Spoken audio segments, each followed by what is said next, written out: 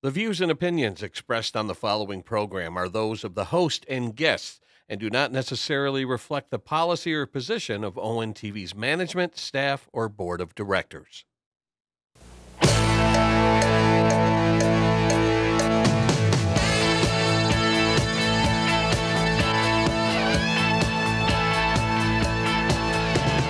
Captain Carnage, Dr. Tweed, the Mask, Miss Linda and Adrian Street, the Human Bomb Shelter, Jake the Snake, ask Mad Dog DeCurso if it's real or fake.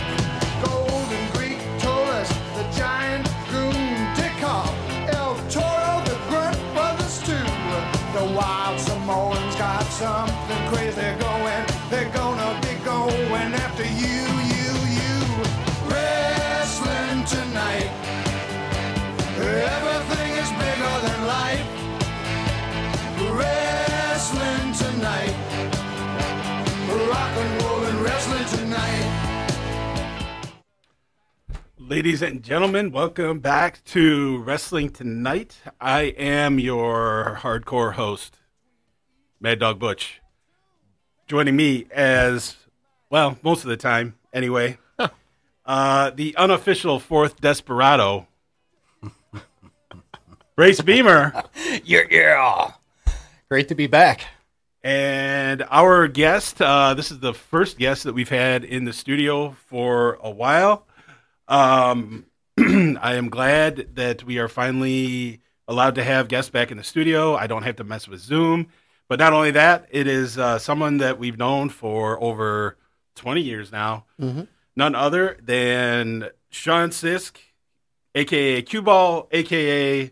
the most hated man in Michigan, a.k.a. I could go on and on with all the names that we've given you over the years, but all the way from Florida, yes. I should add. Yes. Yeah, you carted your butt all the way up here for this show, Yep. Huh? Yep. 19 hours just to do this show. Yeah, well, welcome back. Glad to have you back in Lake Orion. Thank you. Yeah, we appreciate it, and the surroundings are just a little bit different. This isn't exactly the same studio that we were at before. But it's a higher class studio. It is. We got at least the acoustic. I was going to say at least the equipment here isn't from the 70s, so that's a good thing. There's no 8-track players or 6-track players and mini discs. Oh, and I'm sure if else, we so. search. I'm sure if we search around here long enough, we can find some stuff like that. Yeah, but, Joe Johnson, the producer here, I'm sure he's got a stock of all kinds of technology back there. He's probably got some Foghat 8-tracks. But hey, Foghat was good, man. So I don't know how much you've watched our show, but we always like to give our guests a little gift. So I went into my stash. It's not face paint, is it? Yeah, you need it, man. Well, no, not that. So I don't know what you have. I don't even know if you currently watch wrestling, but no. Yeah, I didn't. I kind of didn't think so, but anyway, I know that you're traveling right now, so I thought that you could use. I mean, really, who could not use a gun club? That's awesome. A gun club drawstring bag. So I'm sure you can find something to put in there on your trip home. I can put some McDonald's food in there and throw it at some of these doors, something like that. That works. But thank you, I appreciate it. So the gun club. Explain to the meatheads out there what that means. That is, I guess Billy Gunn. Is it Billy Gunn's kids or? Yeah, I think it's Billy Gunn and his kids and whatever wrestlers associated. I know that much. Yeah, I know Billy Gunn is involved, and I think his kids, or at least a kid. One of them, yeah. Yeah, huh. Yeah. So just before we get into this, I just want to mention a few quick things that are related to old school wrestling. Just today, I want to mention a couple of people that passed away recently.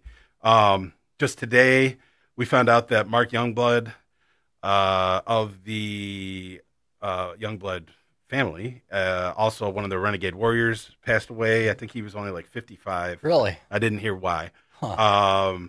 And then a few days ago, Del Wilkes, a.k.a. the Trooper, a.k.a. the Patriot, passed away. I don't think he was quite 60 yet. Also, I think it was today or yesterday, somebody put out an update about Terry Funk. Yeah. Excuse me. and that he got put into a direct care facility due to dementia.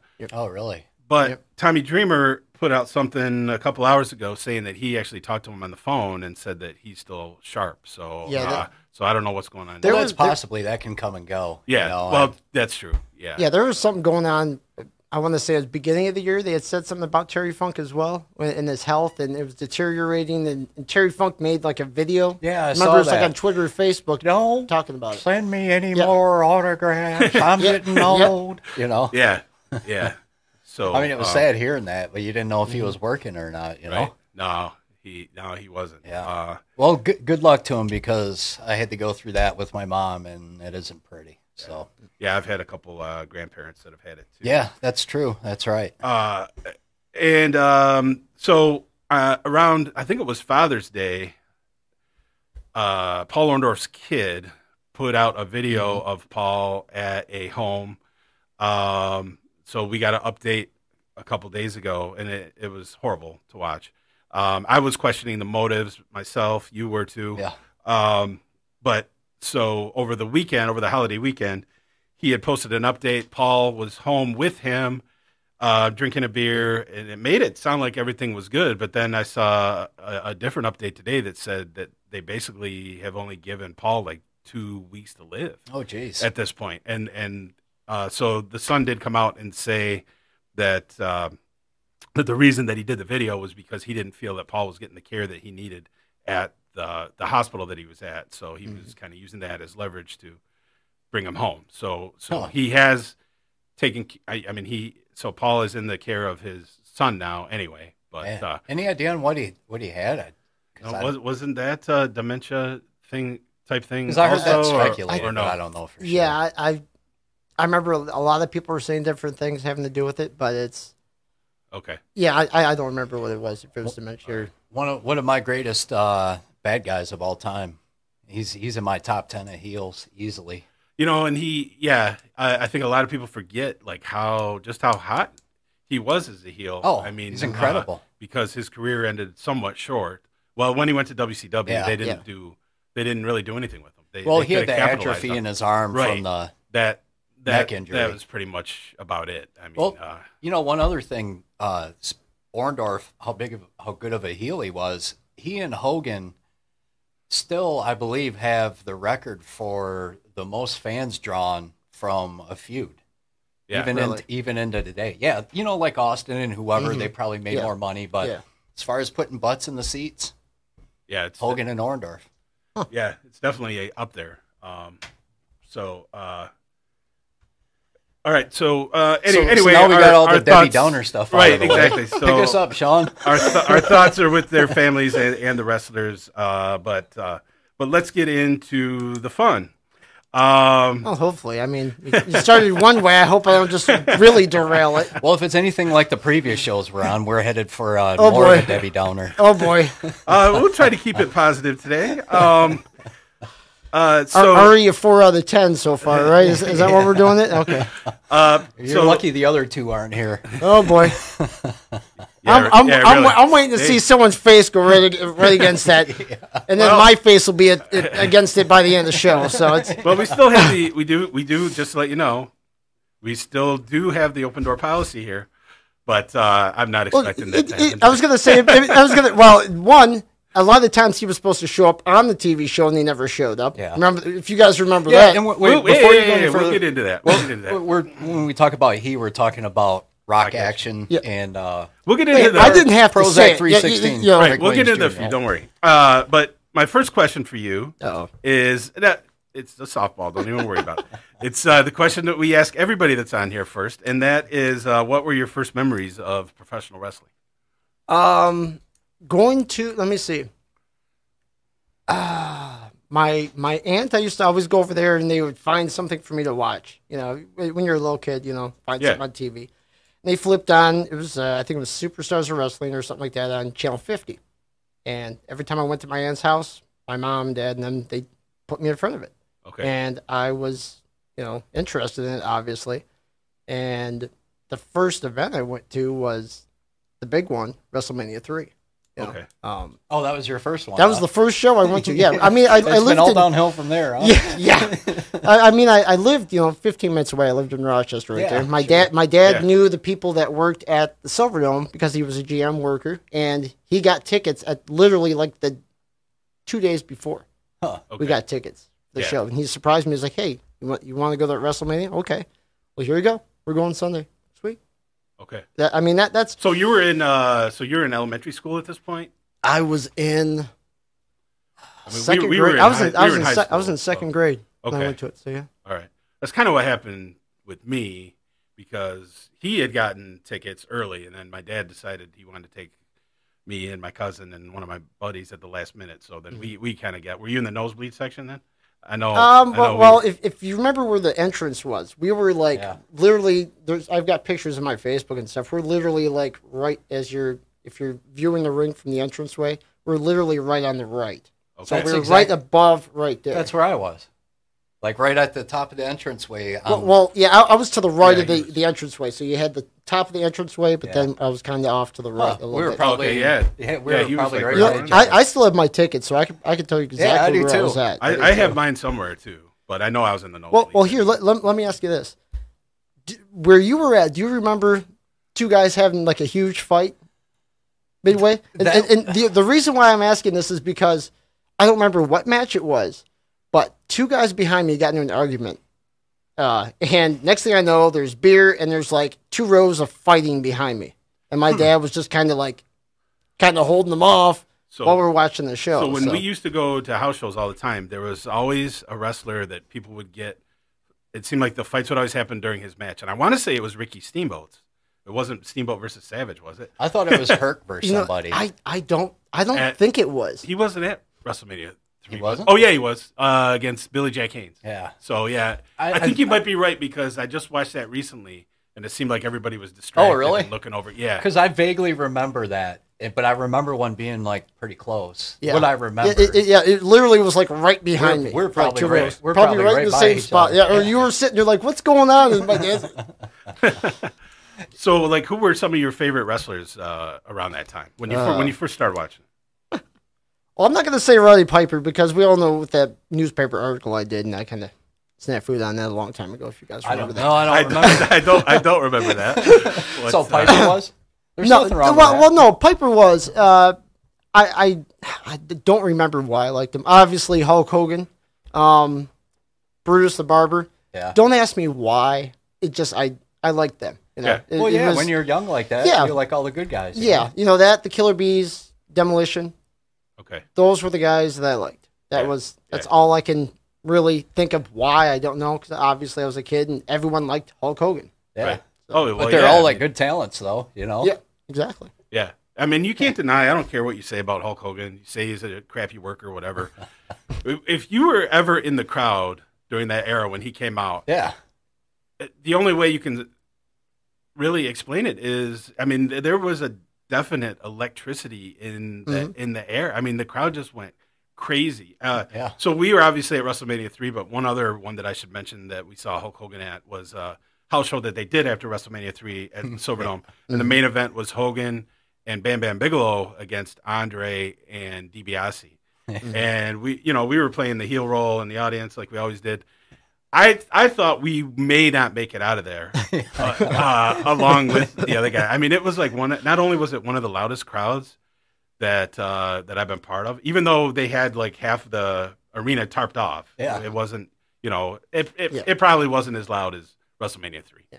But it seemed like it. And then when, and actually, didn't you say Bam Bam Bigelow mentioned that in one of his shoot interviews that was like one of the loudest crowds that he ever... like DiBiase talks about that match, too. Really? Yeah. Oh, okay. Yeah, that was crazy. Yeah, that was the one where I had the big Giant-O-Mania sign standing up on the chair, and then I started was, going like, up and running. down the aisles. Well, People what was were it? booing me. People were like, What was it that you guys exactly were doing? That you thought you weren't going to make it out alive? Because we were voting for Andre. Because we were... Because you were voting for the heel. Okay, I got you. And literally, so we were on the floor, not too far from the ring. Second Like, row. Everybody's like... Oh, okay. All right. You so weren't they can you see weren't us. up there. Yeah, you were there, so everyone could Right. see. Okay. So not only was he standing on a chair at one point with a Giant-O-Mania sign, he was like you said, he was running up and down the aisle in front of everybody. And it was almost like the wave. Yeah. Like, people were just like throwing stuff and blah, blah, blah. So then when, I mean, it felt like it. I mean, who knows if people were even paying attention to us at this point. But after Andre and DiBiase lose and the crowd's going crazy, we were like walking up the stairs and it seemed like everybody was like, you know what? You know what you guys Andre should gave do? us the nod, too. What's that? Andre gave us the nod, too. Yeah, he did. What you guys should do is go on those old Facebook pages and write that. And says, does anyone remember the guy that was running around the ring with the sign? Just to see how many people were there and how many people remember. Yeah, maybe. Because they always say that someone always leaves a mark on their life, you know. Yeah. So that might be like just burned into somebody's brain. Like if I ever see that guy ever in my life. It's a possibility. That was my second time having heat at the Silverdome. The other time was when the Pistons played there, and I started strutting. Remember that Larry Bird satin jacket that I have? Yeah. I was strutting up in the upper deck with that thing on, and it wasn't as bad as the wrestling heat, though. So did you continue to watch? I mean, because in my notes, I mean, I jumped. Yeah, I continued watching wrestling till I want to say it was. I want to say I stopped watching right after Flair left WCW and went to the WWF for a year. Okay. And that because I had just started watching WCW at that time, and then he flipped over. Okay. And I just kind of grew out of it, I guess. Yeah. You know, or I just got bored with it because it started turning cartoony right there in the 90s. So I think that's what it was. And then I watched WCW, saw Ric Flair, and then all of a sudden I was like, I'm too old for this. You know, maybe I was like 12 or whatever, but I was like, no, not anymore. You know, I changed my focus from, you know, you get older, so you change your focus. Start doing other stuff. From guys running around in underwear to, you know. Yeah. Girls.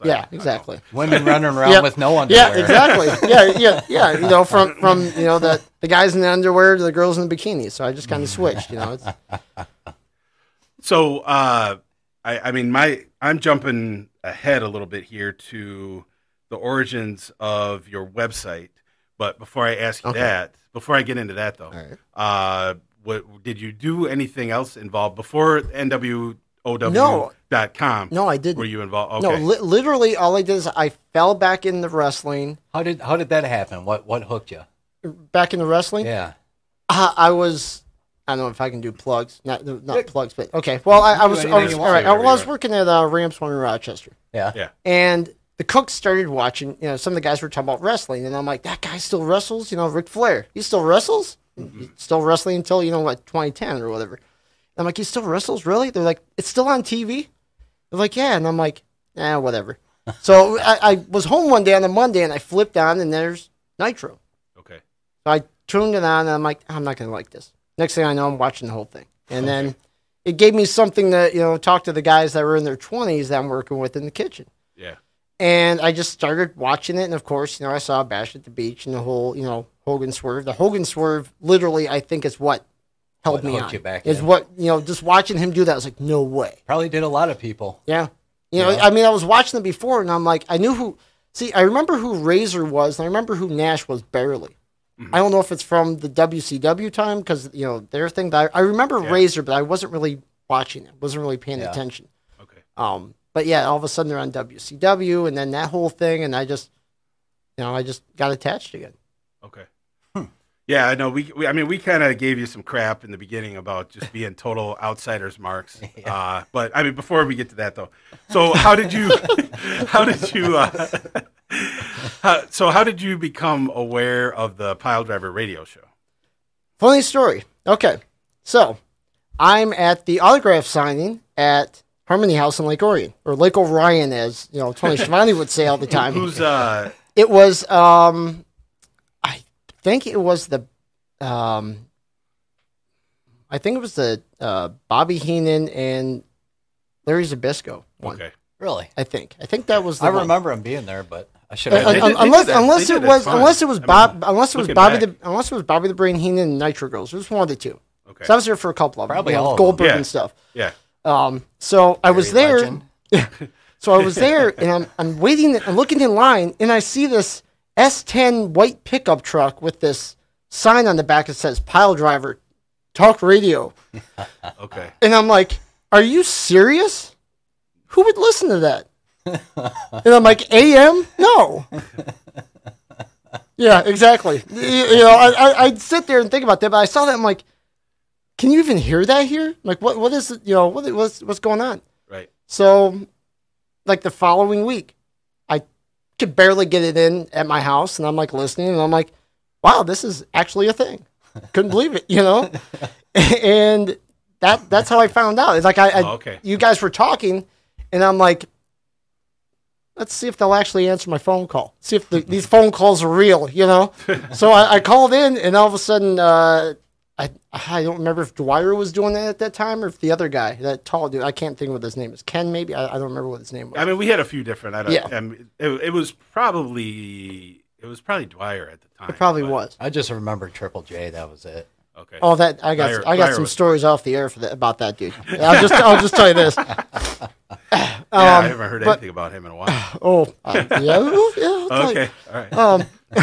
But that's how I found out about the show. And then, what's funny too is I found out where the radio station was, so I could get a better signal to listen to it. I'm listening in my car, so I go. Do you guys remember the deli that was at the corner of the radio station? I went up there and used the payphone to call. Are you serious? And Wow. the second time I called, He was spending money on us. the second time I went to the old Showcase cinema that was down the street and called in the second time. Really? Oh, really? So because I could actually hear what was going on Yeah. because the signal didn't go out past the 4-lane highway basically, unless you just happen to have enough tinfoil on your radio antenna to get the station. Right.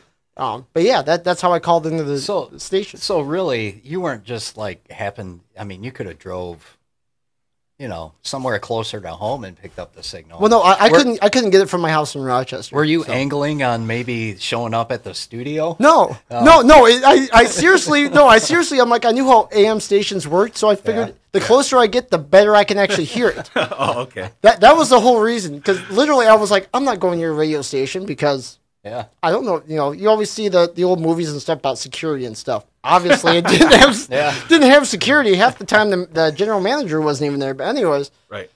I just wanted to get a better signal because after 5 o'clock, they turned the signal down and stuff. Yeah. Sun, I couldn't hear it. Yeah. Okay. That's awesome. That's interesting. So, so originally you were just calling just to ask questions or talk. Eventually, I wanted to hear myself on the radio. Just Okay.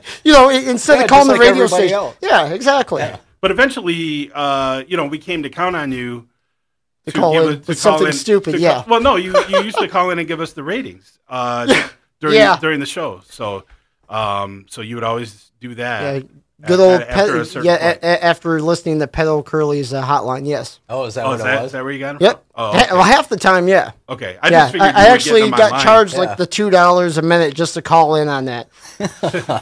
That's why I love the radio station because I'd use their phone to call in and get it in between the first and the first commercial, so I didn't have to use up my money on my phone. That's right. It was research, right? Yep. Radio's got to pay for Yep. it. Okay, so how did it come about that Rocky Action? Okay, so this, as you know, I mean, this is no secret. Yeah. This was kind of a bone of contention with us because we felt that John did it, Rocky Action did it behind our back. Well, not even did it behind our back, but he just didn't consult us. At this point, I felt The underhanded weasel. I just felt like that we were kind of a unit. Something's new on that part. No, Although I find out later that he was a little perturbed with us for not contributing to the show, but in my mind, you guys were when you guys were on. You couldn't talk over him. Contributing money to the show. Oh, because. But I mean, I'm sure he never asked Stone or Steele for money.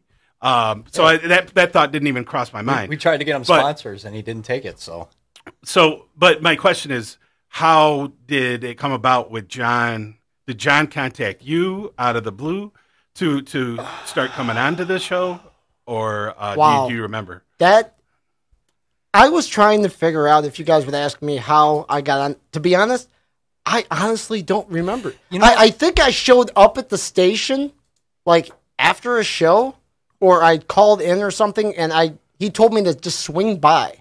And I was like, is this guy legit? And I showed up. Okay. And I think I talked to him before you guys showed up, and then I left. Oh. Because I was kind of like, not freaked out, but I was like, what? You know, this guy, I think he said something that was like, hey, I usually get to the studio at this time, swing by, maybe we'll talk, because I kept calling on, on the show. Okay. I don't remember if he contacted me through email or instant messenger or whatever it was. Well, you know what? I do remember that. He might have said something on the air too. You were pimping a website, and you were saying you got like 55,000 hits a week, and that's what. Oh yeah, okay. That's what made the light bulb go off. Yeah, he wanted the advertisement on the web page. That's what it was. Okay. So I don't know what happened after that. All of a sudden, he just showed up. Right. Yeah. So we never really knew what had happened there. Yeah. Because I remember I went to the studio before I was ever on, and then the next time, I think what it was is after the whole thing with, if the Four Horsemen were going to reunite, and you guys kept talking about that. The one week I talked about how Goldberg was going to be a member and not Ric Flair, and then the week before I'd said it was going to be Ric Flair was going to be the one, and then I remember what was it? Beamer, whatever your name is on this thing. I'm sorry, I didn't want to say Buddy Rogers. Okay, Buddy. My old name. Okay, Buddy. Okay, that I just didn't want to cross the hairs on that. That's why I was like, They both start with a B. Yeah, exactly. Was that you made the comment about? Oh, how do you really know this? You're just reading it off the dirt sheets and stuff. So I think what it was is that he said something that if I was right, for me to come into the studio, or he made some comment about that I was going to be a part of the show, or that is something.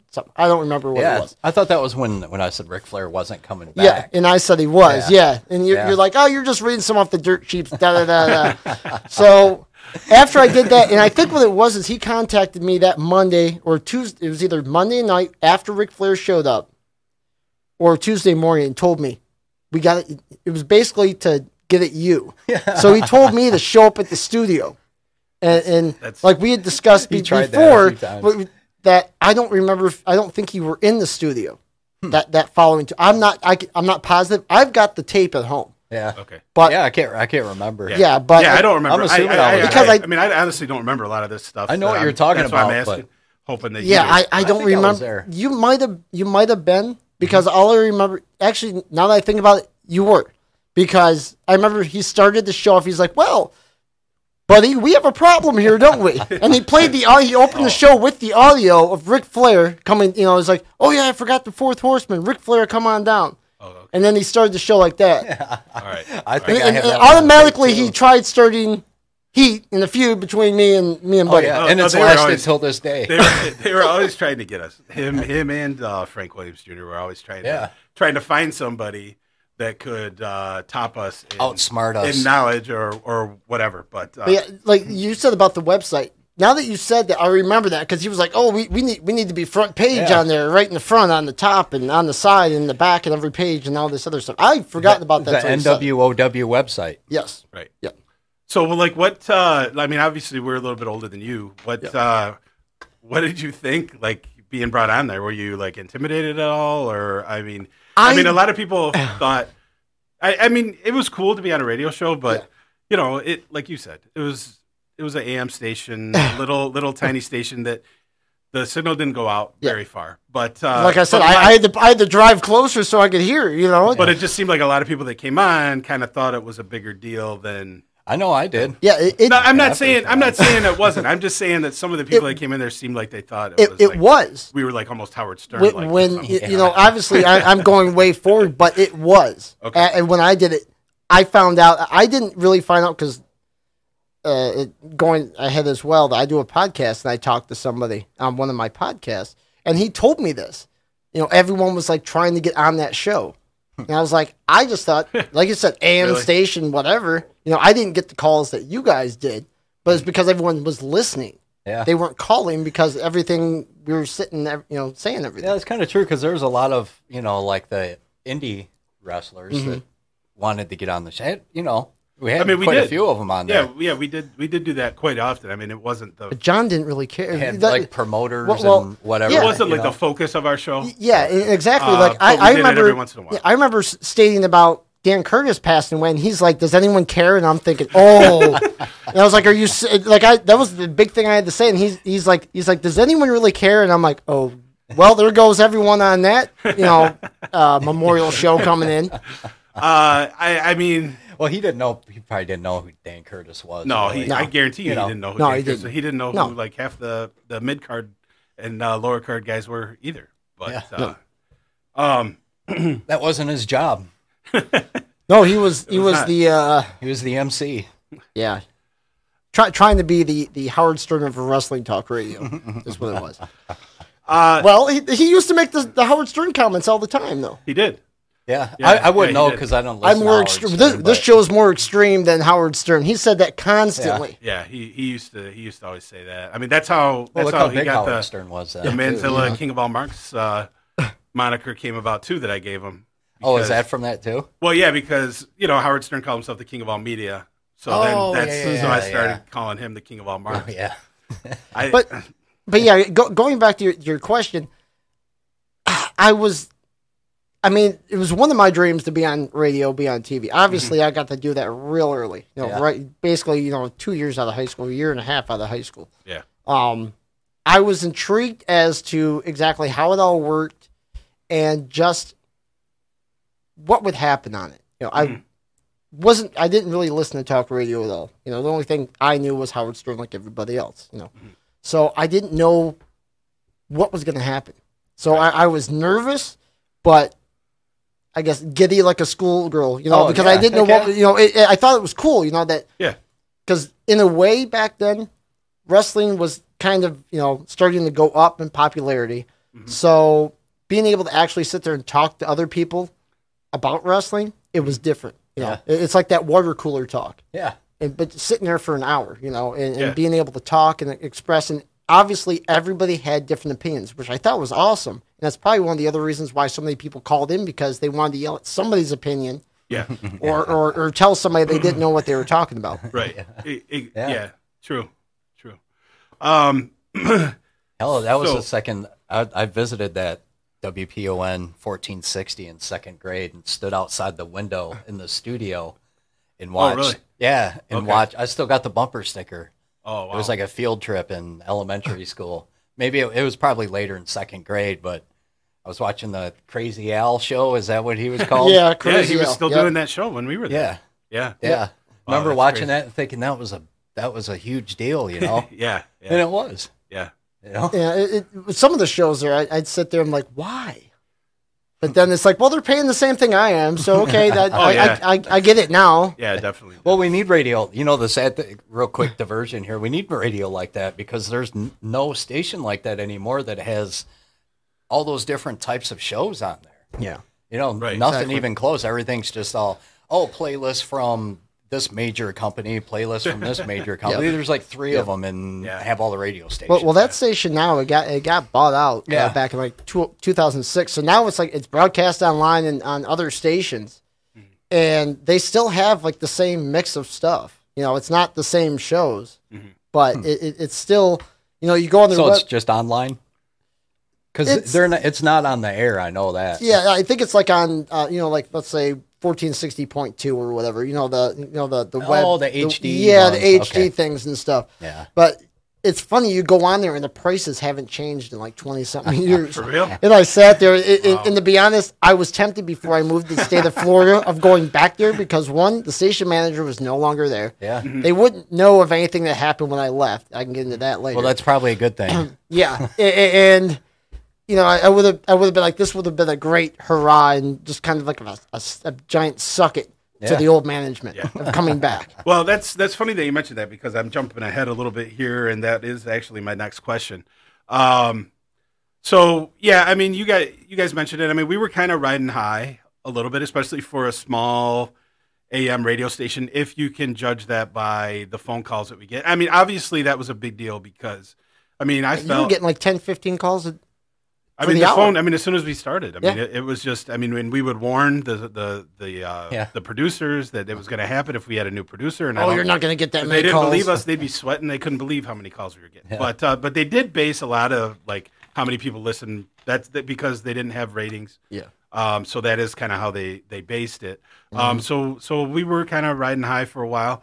And then what kind of took it down was, and you probably weren't even that involved in this, but we were kind of involved in a little feud with another guy that was on there. Oh, no. I Ron have Cameron. a tape of the show that you called, one of you guys called it. I've got it on an old tape. I have to find it. If I can, I'll find it for you. I had You're asking about the Monday Night Football ratings. That's all I remember. What about wrestling and Monday Night Football? It's higher than Monday Night Football. But yeah, I don't think that one was mine. I called maybe it was, or no, maybe it was probably Prozac. Yeah. I think it was Prozac. Because he called quite a few times. well, that's the one that we got in trouble Yes. for. Yep. Okay, so Yep. before that, I had called and asked him a question, and he was sputtering and Yeah. stuff. So I remember So- hearing that because he played it on the air. the one, Someone did. allegedly it's Prozac. It's never been proven. Later on, becoming Frank Williams Jr. He calls. I just happened to be. It was my day off. I just happened to be going to the bank. I just happened to have it on WPON. Just happened to hear his voice talking to Ron Cameron, so he's just talking to him about sports, and I'm like, oh, okay, he's not gonna. I was like, this is totally legit. He's not gonna do anything. And then at the very end, he's like, oh yeah, one more thing, Ron, you're a effing fat ass. But he didn't say effing. He said the word.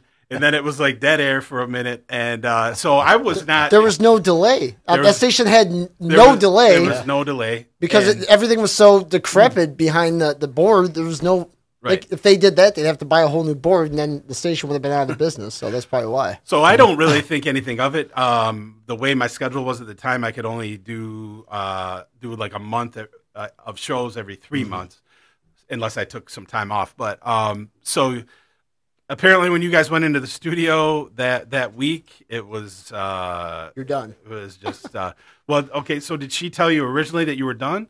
I She, know. no. What she said was, and it's not a direct quote, is that me and Prozac couldn't come on the air because she didn't know who did it.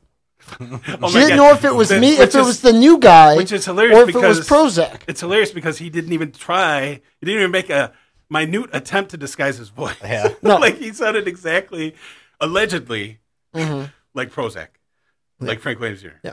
Allegedly, it was him. I remember standing in the office with the station manager. So you were there that day too? Yeah. Okay, I Yeah. thought it was. I just remember walking there and then being told. I don't remember who it was that told me that we weren't allowed on the air because they didn't know who did it.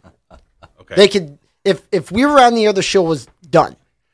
But if we weren't on the show could stay on the air. I was like, what? So who was supposed to be on it? So I Just- mean, what were you just- guys supposed to do? It was just John and I guess Yeah, you we were guys. just doing a regular show, and then Oh, It was just You know. me. Yeah, it was just me and him couldn't go on the air for some reason. So I got blacklisted off of radio in like the first month and a half, and I didn't even. but do I anything. thought that turned into. I thought you guys negotiated with her to the point where it changed to that we just couldn't take phone calls anymore. that was later though. Yeah, way that was later. that was that was later? after. Yeah. So if we I thought went, that yeah, that's what because led to after it. if we went back on the air, if we went back in studio, we couldn't take phone calls. Me and Yeah. Prozac could. Yeah, that because that didn't happen, and that part That happened a didn't couple officially weeks. happen until because John and I were the two left because you guys already started the TV because show. of that. Yeah. Instead of doing the because he used to videotape the radio shows and then distribute to West Bloomfield or Bicycle 'em. whatever.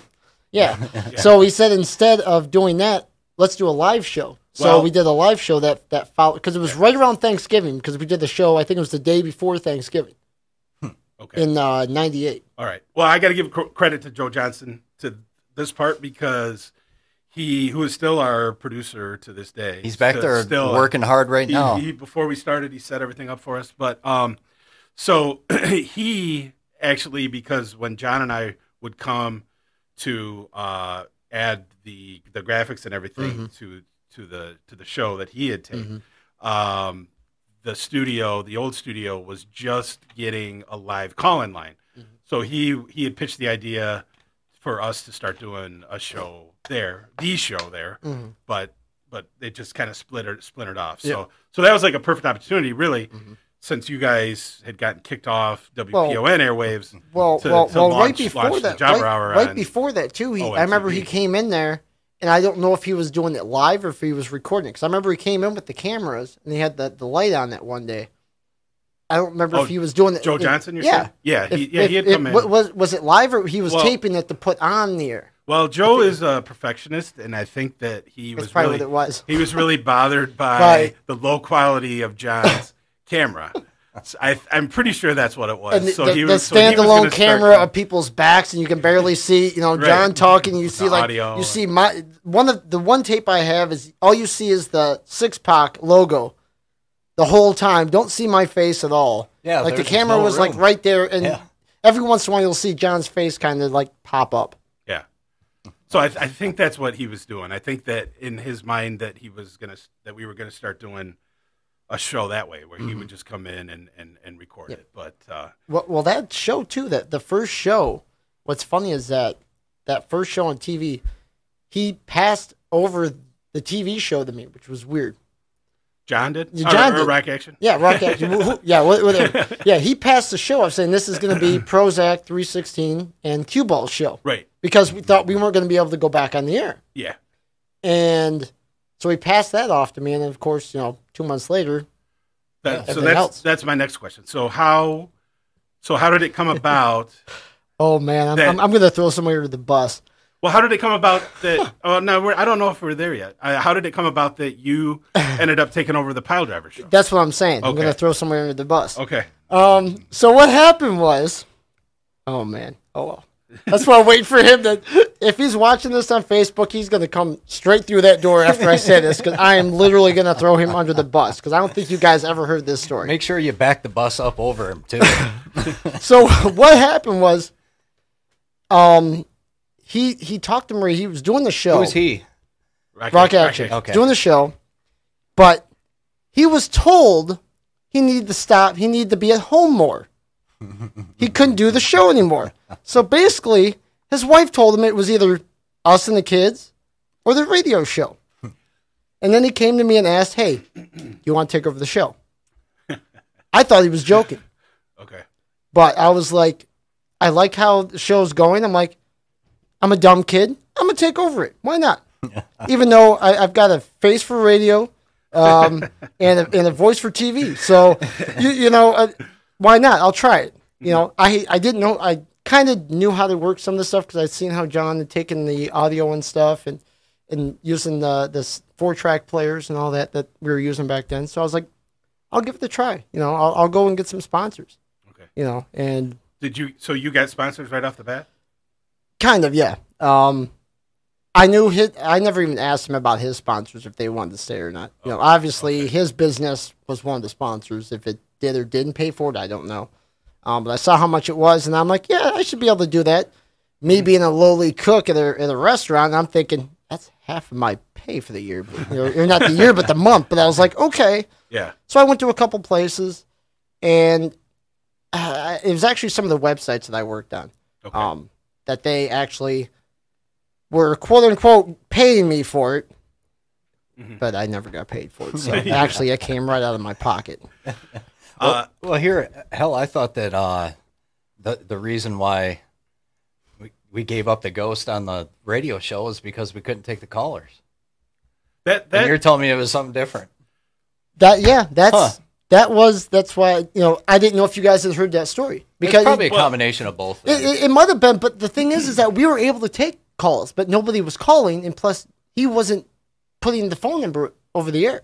Who? Because John wasn't. Right. No, when I was on that show with John, after the fallout happened with the station, we could not take calls. Yeah. So and that's why. That is partially what led to that. Mm-hmm. He never told me what you just told us specifically, but over the years, I mean, I knew. So we're breaking news here on Wrestling Tonight. Well, going back. Well, that's what I remember, because it was something about his wife, because during that time too, he was doing the ECW merchandise. You guys remember that? Yeah. Okay. And because of my website, he wanted me to build a merchandise website and wanted to sell the ECW stuff. So he gave me the ECW contact information. So That's what made me laugh all these years later is that he gave me the phone number. I basically talked to Paul Heyman's mother and Paul Heyman. I remember that. I remember you telling us that. And I didn't realize that all this time. And I'm sitting here, I'm like, I talked to, I watched the Rise and Fall ECW, and then I realized, I'm like, I was talking to Paul Heyman that whole time, had conversations with him, and never even knew. Really? That's hilarious. Yeah, it is. It's just funny. It's like, didn't realize it. Yeah. All right. Circling back a bit to that, and it kind of goes into what I said before about people thinking that our show was bigger than maybe it really was. John Rock Action has mentioned this for years. I don't know if you were at the show. Were you at the show that Jennifer Kennedy, the bodybuilder, was on, and then she wanted to take her clothes off in the studio? She wanted to get nude in the studio. Yeah, I wasn't on that one either. Because she thought that we were, and at the time she was attractive. She still has videos out there, and she has done so many steroids. This is gonna show my age or whatnot. Who? I don't even know who it is. Do you remember? Okay, I only know from the radio show. John, I mean, Rock Action started doing all the bodybuilding stuff because he wanted to get into the Great Lakes Fitness Guide. So he was bringing the bodybuilders on, and so she was like in the off season. But anyway, either way, we're all like, so he was trying to do the Lex Luger pro thing or whatever from the early '90s. Yeah. So we were all like, okay, get naked, and he's like, no, he would not let her do it. I do remember hearing something, but He's like, I will get divorced. We just talked to him recently. Well, actually, we contacted you. Yeah. And he was like, he did tell us. So he's mentioned it over the years. He did say, you guys have no idea how close I got to getting divorced over all this stuff. He was just like, my wife just hates it, still hates it, whatever. So yeah, I mean, we did know that was a factor in some stuff. I didn't know that was the catalyst for him. Yeah, and that was, to me, that was what I was basically told. It was like he didn't want to give up the show. Yeah. But he wanted to give it to somebody, and then knew, I kept showing up every week. I think he was surprised I kept showing up every week. Okay. So I don't know, and he just, he asked me if I wanted to take it. And I'd asked Marie, I'm like, if I take this over, can I take phone calls? Right. She said, fine. Yeah, because if you didn't, so because that's why I told her, I'm like, can I take phone calls? Because if I can't take phone calls, there's going to be, I'll be on for like a month and that's it. I want it because at that time I was doing it by myself. Okay. So I was like, if I don't have anyone to talk to, this is going to be some boring stuff. Yeah. And I'll go through my format in 15 minutes. I mean, the first couple shows I did were just bomb. I mean, dog water bomb. It was bad, real bad. And I still sit there and I was like, in my life, it was probably the most embarrassing. I was hyped up, but I was too hyped up. By the time I got in the air, I was blown up. Oh, heck yeah. I was blown up. Okay. TV show, I was fine, but I was blown up. All right. Within like 10 minutes. I go to the commercial, I'm like, got 45 minutes of this left. Yeah, all by yourself. Yeah, and I'm like, this is bad. So how long did you kind of keep the pile driver format? Because you eventually changed it to what was the name? And you... I had a contest. Okay. To rename it because I'm like, it's not right. It's a different show. I don't want to I don't want to damage that pile driver. And at the same time, there's another pile driver that was on the riff. That was from Pennsylvania that started airing on Sundays. I didn't want that mixture of that too. Oh, really? With the same name? Yeah. From Pennsylvania. Yeah, because when I was working one day, I was flipping through the station. I'm like, well, this is pile driver. What? And the first time I heard it, I'm like, did they go to another radio station and not tell me? And then I realized it was from Pennsylvania because they were calling off the number, and I'm like, this is not Rock Action. This is, So I wanted to change the name. So I had the contest on my website. It was a great plug, nww.com, make a new name. And during that time, there was Norman Smiley and the Big Wiggle. Mm-hmm. My show was almost called The Big Wiggle because of fan votes. Really? But Inside the Ring, obviously all of our fans left. Yeah, I think I was the only WCW mark, I think, on the show. The only one that watched it. No, everybody else did. Well, no, everyone did, but I think I talked about it more, you were the biggest fan. Because, really, I mean, I was. You were. I didn't like the Attitude Era. I think it's just Prozac was too. Yeah, Like at He first. was at first. I think he kind of Yeah. jumped over to Yeah. WWF at one point. yeah. I think it was just I was probably pushing into it more or talked about it more. So of course, Well, your favorite I was more Kevin Nash. Yeah, and then of course later on people were joking about Goldberg, and yeah, that's So what did you change the name to then? Inside the Ring. Inside the Ring. Yes. Where did you get the? And then you brought some new. Yeah, what talent I on. did. How did you? How I got them? these other guys on the air was one. I didn't realize they were in high school till like the third week. Okay, so Okay. and that's going to bring on another thing as well. What I did was to get people to listen to the show and maybe call in. I'm like, because I actually had some I actually had some money coming in. Free candy. No, not free candy. No, not the Emerald Curly way. No, you're tying anyone up the trees. No, anyways, what I did was because I worked at Hoops and they had 2 locations. I did Monday Night Wars because there's no football going on. Mm-hmm. So what I did was we put wrestling on the big screens. It was Nitro, and we did Raw. And I decided to go at the time. Summit Place Mall was there, and I went into a T-shirt store and bought all these T-shirts and did raffles. So somehow these guys were listening to the show.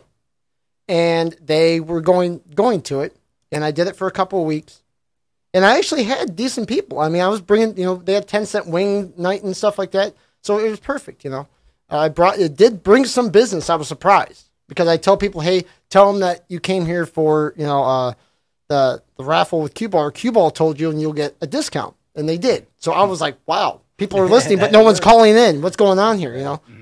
And then I decided to have a raffle. I'm like, that you guys can co-host for a day. Well, only 2 guys bought raffle tickets for that.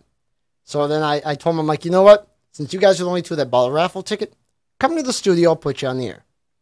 And, we did one. We meshed really well. And then I was like, if you guys want to come on again, go ahead. And they kept showing up. What were the names? Was one of them Ryan Smith? No. That was later on. Oh, no, okay. it was after that. No, Oh, okay. that was after the whole BWA controversy thing. Oh, okay. But no, it was one guy named Pat Straight. He was the solid goalie wrestled on that BWA. He was that guy. But he's done columnists and stuff now. But they were seniors or juniors at Rochester Adams High School. My So alma mater. So they were both part of the VWA. Yeah, they were. Yeah, him and then Mark. I think the one it was like the Magnificent Mark or something like that. And then Okay. Pat, I don't remember what there was chosen one Pat, and then the other guy that in the BWA that Devin Central, he would come on. Like, a bunch of the BWA guys would come on, and I have guests obviously as well. So when the last BWA show that they did, the one that we did over WPON and the one that you refereed at, no, they did a show after that. They did another BWA Yep, show yeah, after that? yeah, Okay. that Wasn't one- that supposed to be the last one though? Because weren't yeah, they because the whole going off to college? WDIV Channel 4 Devin Skilligan thing, yeah, Yeah. because they had done one at the center that little complex that was right by the Rochester Skating Center. They had a show there, and then they had the skating center show, and yeah, Because that was the one that we did. yeah, that was the one that you guys did. Because I was only supposed to referee On like liver noise. like 2. I was supposed to only referee 2 matches, and one guy didn't show up, and I was supposed to do play by play, and instead I refereed the whole thing, didn't know what I was doing, and then totally went heel on the crowd and forgot that it was live on the air. So I said the F word like 7 times over the air, but of course the board guy probably fell asleep or was having a cigarette or stoned in his car or whatever, so he missed all of that. Right. And then they had a show after that at the Hall, and they were on Channel 50 that the city or Devin Skillian was trying to get them shut down again. So they had it at the VWF Hall in downtown Rochester. They had 2 shows, and they're like, if you want refunds, we'll give you the money back. In this small building, they put over 200 people, 2 shows in a row. So that's 400 people Nice. that Really? they had on there Okay. for the 2 shows, and not one person asked for a refund. Really? It was hot in there. I mean, Channel 50 was there the first night because they'd made news, Yeah. so they had they're like BWA has final has final show da. Oh, okay. Well, how come Devin Skillian, the Media Mark, was trying to get him shut down? I think it's because of the dangers of wrestling at that time. Because at that time, I think that's when that one kid gave his brother a Stone Cold Stunner or something like that, and it was all in the news. It was like an 11-year-old did something to like a 6-year-old brother. It was 2001. I mean, so it was in the news. Yeah, it was basically when backyard wrestling was becoming a thing in the media. So so they were just all over it, trying to shut it down. I remember that part of it. But so the BWA guys kind of all went off to college, correct? And they just stopped showing up. And during that time, I was told of another radio show, but it was on the internet. And that was the Ryan Smith Show. That's how I got Ryan and them on the show. Okay. Because at first, I'd never heard him. So I was actually... and I'd even told Ryan this way later, and I was like, I was actually like calling you out on the air, and I didn't even know who you were, didn't know, I'd never listened to an episode. And then finally I was like, I listened to an episode, and I said, hey, you do a show in Michigan, why don't you come on the air? So it was him and Professor K, who was actually his uncle. They came on the show. Okay. And at that time as well, Ryan was in high school, but his voice and everything else, you wouldn't think he was. Right. I figured he was out until like one day I'm like, here, I'll come pick you up. He's like, well, I don't get out of school till like 3 o'clock. I'm like, what? Like, you're in school? So technically he was probably the youngest person that ever broadcast. So it's like finding out your girlfriend, it really isn't a girl, huh? Yeah. Yeah, it was weird. So when did you add Mojo or Bud Laws? Well, Mojo, he came in as a guest on the show, and he was friends with Ryan from the show because Ryan took pictures for Section 8 and XICW and stuff, and I became their ring announcer when they were doing the show at Hot Rocks. I was like, hey, if you guys need a ring announcer, I'll do it. I mean, I did ring announcing for the Canadian Destroyers show because he had needed one. So I was like, if you guys want, they're like, yeah, go ahead, show up. We'll use you as a ring announcer, and then that's how I got associated with independent wrestling in Section 8. Okay. So at one point, that was the point. He basically came on because what it was is he kept showing up onto the show. Mojo did. Well, me, Ryan, and Professor K were doing the show, and Ryan took his show from the internet and put it on an hour after mine. So instead of it being 6 to 7 every Tuesday, it was 6 to 8 o'clock wrestling. But so basically we kept all the WCW and independent stuff on mine, and at that time he was the webmaster for the Honky Tonk Man. Oh, really? 15 years old. That's awesome. So that, and he also he had Honky Tonk. So he did like like every other week we had like a 15-minute segment that he played the Honky Tonk. I mean, he basically just brought his show from online and brought it to the radio station. Okay. Then we had Playboy Bobby Starr was on the show. That was every other week as well. Jake the Snake, because he had a little segment on there because he was doing web stuff for him as well. So, it was 2 hours, and there was a falling out between Ryan and his uncle. And then Ryan didn't want to come to the station. And he's like, I'm not coming to the station anymore if Professor K is going to be there. So I had the lovely displeasure. Actually, to me, it was kind of cool, and everyone got pissed off at me. I fired him on the air before the Ryan Smith show. Yeah, that one on tape? Yeah, it's on tape. Yeah, oh yeah. But he said, because he said that he wouldn't do the show, and he would pull the show off the air. So I was like, great. Now I'm going to have it's just going to be me and Mojo. Who did you Ryan fire? did. I I fired Professor K, his uncle. Okay. Because he was lying. He was getting in out of this other junk that he was saying like, oh, I'm popular. There's a radio show in Pennsylvania that's flying me out there. Da da da. And we're like, you can't even talk on the mic. I thought I was bad, but come on. No one's gonna believe that. So I fired him on the air so that people weren't trying to figure out what happened. So there wasn't, I knew the whole thing, so he couldn't be like, oh, well, I quit. Da da da. They wouldn't pay me. Nobody was getting paid. Right. So I just made it that way that I fired him on the air. I'm like, your services are no longer needed on Inside the Ring or the Ryan Smith Show. And then a month later, Mojo stayed on as co-host. So that was the three of us there. And then I think it was like a month or two later, we combined the shows to the Ringside Edge. So we merged the 2 shows. So then it was 2 hours. And then at that point, was it pretty much all Michigan independent stuff? No, we still kept it the same way. But what we did is we'd have the guests come on, and sometimes we'd have them start on the air with us, and if they want to spend the whole 2 hours, that's fine. But usually the independent stuff would be in the first hour.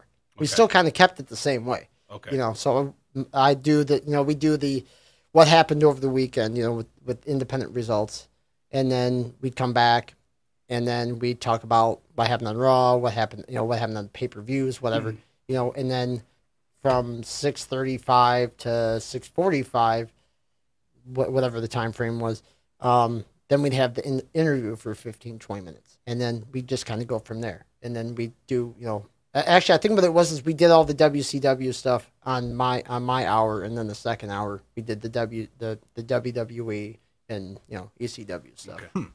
So at what point did you meet Levi Blue, the very first guest Wrestling Tonight as well? Levi Blue, actually the first time I met him, I know. Well, he came on the air for XICW. I met him. Let me see. I met him. I think it was at Section 8. But him, Shaun Smiley, Big Zed. We got Dirty White Trash tag team, and then DBA Malcolm Monroe II. They came on to talk about XICW because it was I think they came on for their first show, so they all came on the show. Oh, no, it was the second show that they were doing. They were advertising the second show. And that's how I met Levi.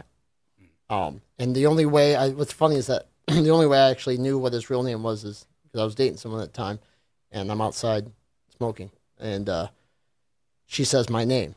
Nobody knew what my name was, and all of a sudden 3 of us turn around. So, the one, I didn't know Levi's, and all of a sudden I'm like, "That's your name?" It was just funny because she said John, and all of a sudden we're all like, so 3 of the 4 of us turn around, and then I'm like, "Why did you turn around for?" "Oh, that's not your real name." "Oh, okay." Didn't you? Didn't he end up having a match at the studio? At the radio station, yes. Yeah, that was, man, I don't even know how we even got them to do it.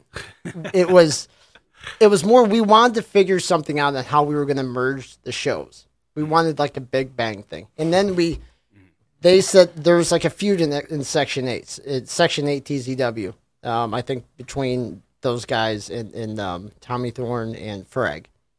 So we said, they're like, "You guys want to do a match at the studio?" And he's like, "Well, who's going to watch them?" I'm like, "I don't know. We'll tell people to show up." Because I was thinking at that time, hey, we had that fight on the TV, and look how many people showed up. I'm like, why not? Yeah. Yeah. So we did it. No one showed up. Whatever. Didn't care. Mm-hmm. But we didn't know what was going to go on at all. They told us how they were going to start it, and that was it. Other than that, I didn't know what was going on. I had to do play-by-play. Of course, I sucked, but I'm like, they hand me this wireless microphone.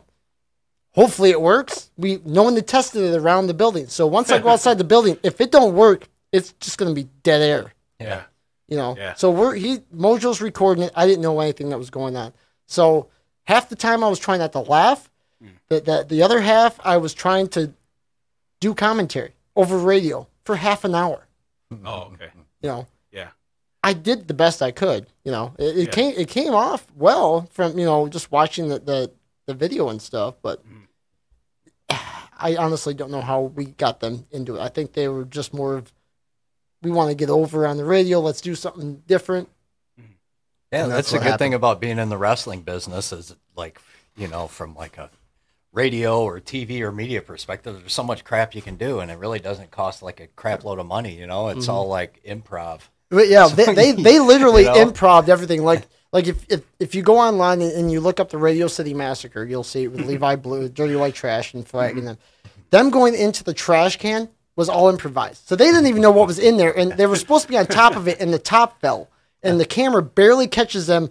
Just all of a sudden, like, elevator shoot straight right into the trash. And, so they didn't know what was going on. It's been a while since I've seen it, but I've never seen it. Yeah. I don't even know if I've heard of it.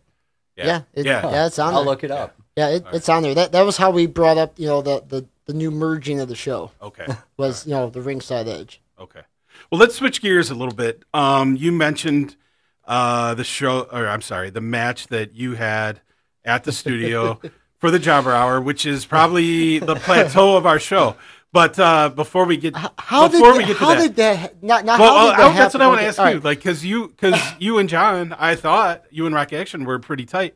What started the rift? Because it seemed like it had something to do with the show, even though he sold you or had you take over the show. It seemed like there was still some animosity there for some reason. Because in my mind, that's what there was. That's when the rift kind of started. If you look at my face, I still don't know what happened at all. Because leading all the way to that fight, I'm like, is there a script? Is this real? What is going on here?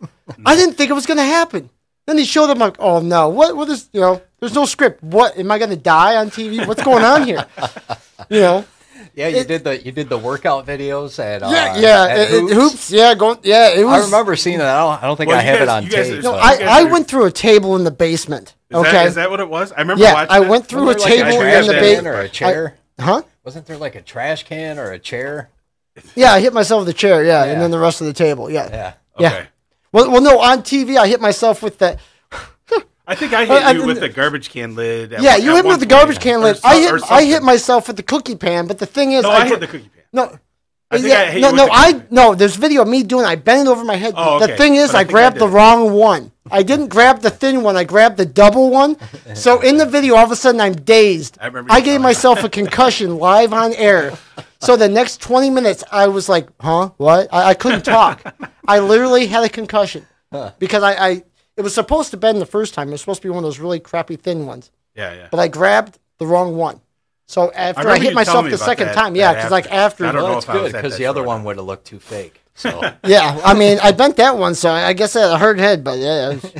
But no, that whole thing, I don't know what happened. Before the match, like, you guys were actually supposed to have a pose down. Yeah. That's right. The air too, and he no-shows that. Yeah, go figure. He no-shows that one. But that would have been the most embarrassing thing I'd done in my life if we get a pose down. Because there's not enough baby oil or magnifying glasses or anything to help me in that situation. You know what, though? I give you credit because you showed up for it. And for whatever reason. Well, no one thought he was going to show up anyways because all the other times he said he was going to show up. But yeah, there was like a couple things leading up to it. But getting to your original question, I think what it was is that I don't know if it was he was surprised I was still on the air, that I actually had guests, because then he tried saying that I was stealing his guests. I'm like, when did you ever have these guys on? Because one of the promoters for the IWO, Mr. Big, he showed up like 2 weeks later. And he's like, where's John at? And I'm like, he's not here anymore. And he's like, oh. I'm like, I do the show. If you want to come on, go ahead. So he came on, and then Gina Austin showed up. And then I started talking more about the independents because, I had Mr. Big on. I didn't know what I was doing. It's the first time I had a guest, so we talked for like 35 minutes. And I was, just talking about the independents. I changed my website from All Pro Wrestling to Independent because there's no websites. Yeah. So, all of a sudden I kept having independent wrestlers on there all the time. I'm like, if you want to show up, show up. And then tried to get people, I email them through CompuServe, if you guys remember that service. That was my email. Yeah. That's how I started on the internet. Well, CompuServe too kind of screwed me because if we had phones like we do now, I would have gotten the email. And I know you guys don't believe this.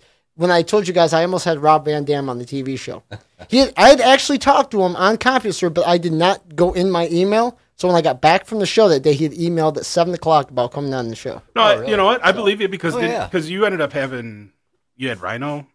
Yeah, he was in the studio. Rhino on there. And then I called him the WCW TV champion by accident to his face. How I made it out of that building, I still don't know. So let's back to the lead up. So you think that's kind of what started it then? Well, I in a way, I was trying to make myself into a gimmick, in a way. Mm-hmm. So I was like, I made comments. I think it had to do with something that happened on the TV show or whatnot, or he called in and made a snide comment, or someone online. It could have been on a It could have been not a Facebook forum, but it could have been on a web forum. Right. Then all of a sudden, I think what it was is that I was talking about stuff on the TV from what I'd done the radio show on the TV show. And I think, in a way, Mark was kind of pushing the whole thing. Oh, you have well, he would make the snide comments about Rock Action, his jokes. Yeah. And I think what it was is John took one the wrong way. And then I kind of, not really paying attention, said it on the radio, and then it just kind of escalated. Snowballed from there. But then at that same time, I didn't know if it was like real, if it was a work gimmick. Right. What was going on, because it was kind of hard to tell. Well, yeah, it was, because he'd be on the air and he'd be like, like that one time he came with the tape and he's like, "Oh, I'm here to kick your ass," And then after he's like, "Hey, how's it going, Shaun?" Hey, I'm like, "What?" Right.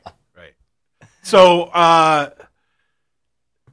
leading up to finally when the shoot fight is going to happen, and it's the squash match, but yeah, set up. Well, I mean, did you have? I didn't know what I was doing. But did you have trepidation? I mean, obviously you had. You trained for it. I mean, I didn't train. You did. I trained. No. The total time of my video is how much I trained that entire time. I kept saying I was training with this one wrestler guy, and the only training was me talking to him on Instant Messenger the whole entire time. But from a viewer perspective, that's kind of the storyline. It was. It was always the whole.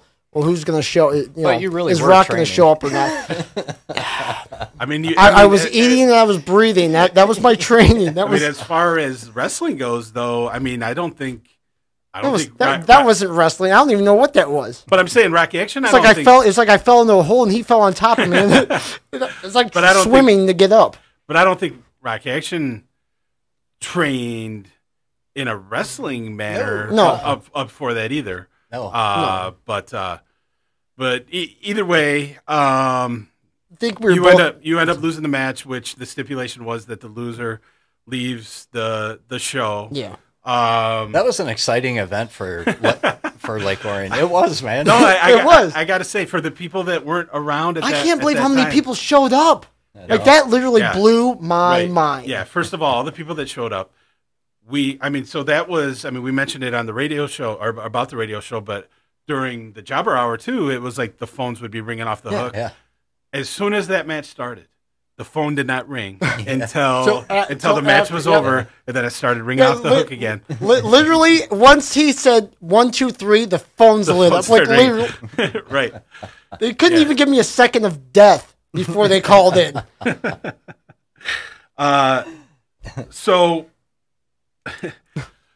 So you, I was blown up within 2 minutes on that as well. Just so we get to that, you guys could see it. I mean, I was wearing pants, a black shirt. There's 30 people in there. You couldn't breathe. Yeah. And I walk in there all blown up before I even do anything. You got to figure I blew up walking from the door to the other door. Well, if you have a legit fight, they're like 30 seconds and you're blown up. If you have how long did that like last? a legit wrestling match, minutes? you got to be in good shape to go that long. How long did it end up going? I think it was like 10, 15. 13, I think 13 minutes or something like that. How it lasted more than 30 seconds after I was on my back, other than that. Honestly, you could tell just by how we kind of, started it. Nobody knew what was going on. You guys didn't know what was going on. John we didn't know. Lock up and everything, I mean. No, nobody knew. Yeah, right. I mean, nobody knew. I mean, it could have gone sideways so quickly, 1,000 ways. Oh, yeah. I mean, really, and yeah, it was legit. It was a shoot. We didn't know what was happen. I will give him credit that he could have ended it within 30 seconds and let it stretch as far as he did. Because I know you guys, like I said, you guys and Mark Prozac 316, you all figured this is over with. Once I was down, you all figured it was over with. I got to give him credit too, because I thought that too. I was like, well, if this gets over quickly, that's gonna kind of stink. Then we got then we got to talk about it for 15 minutes or whatever. So I mean, I gave him credit for stretching it out and making a show out of it. Yeah, definitely, because I mean, especially when he was doing like the Sheik, when Frank Williams was getting on him about the stuff, and he was doing that stuff and some of the other stuff that he did, but. John did say, or Rock Action did say that he, at first, I mean, he was serious when he went in because he just didn't know. Neither of us knew what was, Right, but he didn't just think, oh, I'm going to waste this guy. He didn't know. And he'll say that. I could have been like this small little psychopath. All of a sudden, like the bell dings, and all of a sudden I go nuts. Yeah, that's true, and nobody knew, and he didn't know. He definitely didn't know either. And I mean, we were worried that he was not going to show. I was worried anyway because he didn't show up until. Well, because he didn't show up for the pose down the week before. Yeah, because he didn't show up about halfway through the show, I think, or maybe a little bit. Could have done that, a contract signing. I was getting worried. That week. Yeah, I was getting a little worried, but anyway, so you did leave the show, and people actually chanted for me. That I actually laughed when that happened. I'm like, literally, he's got his knees on my shoulders, and I'm laughing because people are like, I'm like, is this really happening? Well, and then I tried to move like an inch, but I was just like, someone's actually chanting. Why? People actually. It's David versus Goliath. Yeah, I was like the Rey Mysterio to the Andre the Giant, in this whole thing. Well, no, I'm just saying, compared to him, I had no, it's basically like that. There's no way this skinny dude here is. Oh yeah. Okay, that was fantastic. That was quality entertainment. Yeah, definitely. And like I said, that was probably the highlight of the Jobber Hour. I mean, there was some angles that I'll get into later, but so we were trying to figure out a way because you wanted to get back on the show, and we were trying to figure out a way to do it. I guess it was. You knew this was coming. So I was expecting the first thing. So I guess it was Frank Williams Jr. that talked you into coming back as Bubbles the Clown. So how did that? Man, how did that all come about? You look like a legit clown. Don't remember. Yeah, the girl I was dating at the time, she did good, and I actually was upset after that. What it was is I sat there and I was like, all right, this is cool. This is fine. Whatever. I'll do something for entertainment, whatever. So before you go there, let's explain to people who may not know. It was kind of like a loser leaves the Jobber Hour match, right? Right. Mm-hmm. And then you were trying to get back on the show, and you couldn't as Cue Ball or as Shaun. Yeah. But you do in wrestling. Were we doing the QTV things? Not yet. Okay, that was after. So he couldn't come back on the show, and then what happened in pro wrestling? Like somebody, if they lost a loser league town match, they'd put a mask on and come back, and it'd be like, or something, "Oh, that's really so and so," but you can't see their face. So that was the impetus behind Cue Ball dressing up as a clown and trying to get back on the show. Right.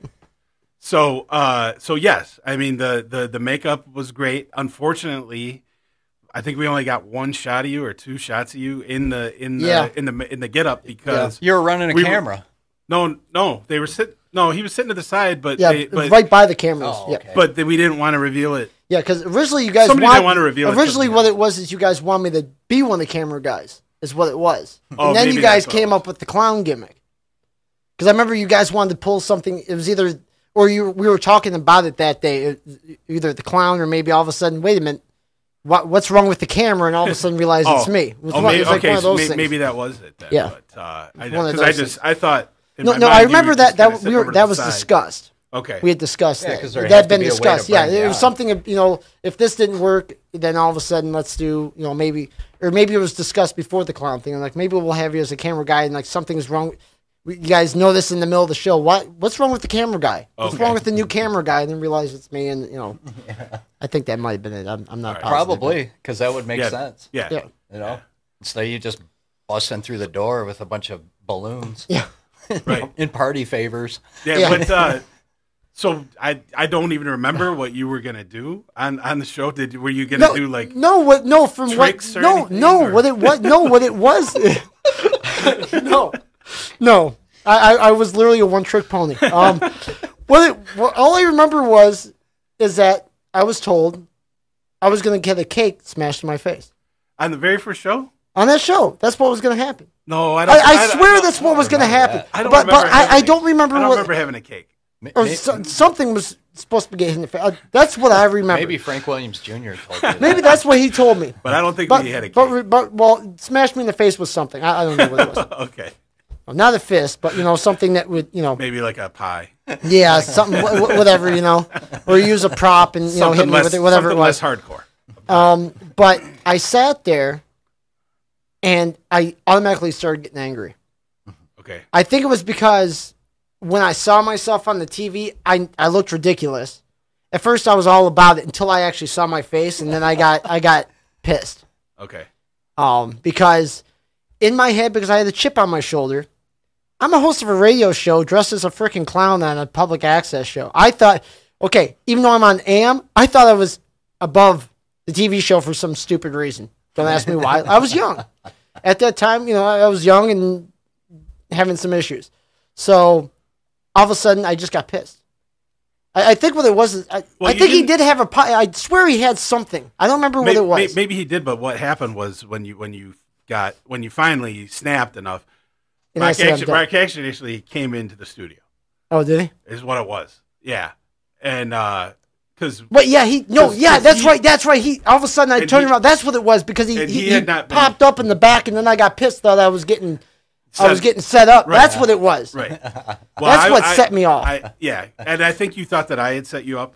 That's what it was, because I remember I had a conversation with one of you guys afterwards. Like, I didn't know he was showing up. That's what it was. Because I remember something set me off. No, we didn't know he was showing up either. No. You guys were saying you guys didn't know. I said I felt set up, and you're like, no, because I remember because Prozac, Frank Williams, whatever you want to call him, he worked because I worked at the one restaurant. He went in there, and I remember him saying that because he was doing the distribution thing. He had said that to me, I think, like twice. He's like, dude, I didn't know he was showing up. None of us. It was not a setup, and I was pissed. None of us did, because at the time he probably hadn't been there in months. Yeah. And then all of a sudden I show up. I had talked to him. Well, of course he lived in the area, so he could just flip on the TV. Oh. Well, no, he didn't. He couldn't see like Orion. He could. He was in Oxford. So, that's right. Yeah, but he'd just show up every once in a while. Yeah, he would just show up. He just randomly showed up that day. I believe I had talked to him on the phone, and just out of the blue, but we weren't even talking about the show. And then out of the blue, he was like, "I'm gonna show up to the show," and I was like, "No," and I even said, "Don't." I said, "No, don't show up to this show," and so of course. So that's probably why. I mean, what am I supposed to do? Don't open that. Either be box. like, I mean, what am I supposed to do? So of course that's going to be set off his curiosity. Like, why is he telling me not to show up? So all the past times when you told him to show up, he wouldn't show up. But then when you tell him not to show up, he would show up. That's pretty much how it went. Yeah. Remember him and the Oxford posse? Remember them? Yeah. Oh, yeah. So you would mention it. So past that, I mean, was there any, do you remember any like long-term plans for Bubbles the Clown being discussed or anything? I had no idea what was going on. It was just dress up as a clown. Okay. That's how you were getting back on the show. Yeah, somehow you were going to be. Yeah, and then something was just going to transfer, because I think it had something to do with. I think it had to do with either the AT&T title. And also because he hadn't defended the title or something like that. So that's what it was. Yeah. So finally it was just me like, well, you got kicked off the show, but you're still trying to be on. He doesn't come on the show.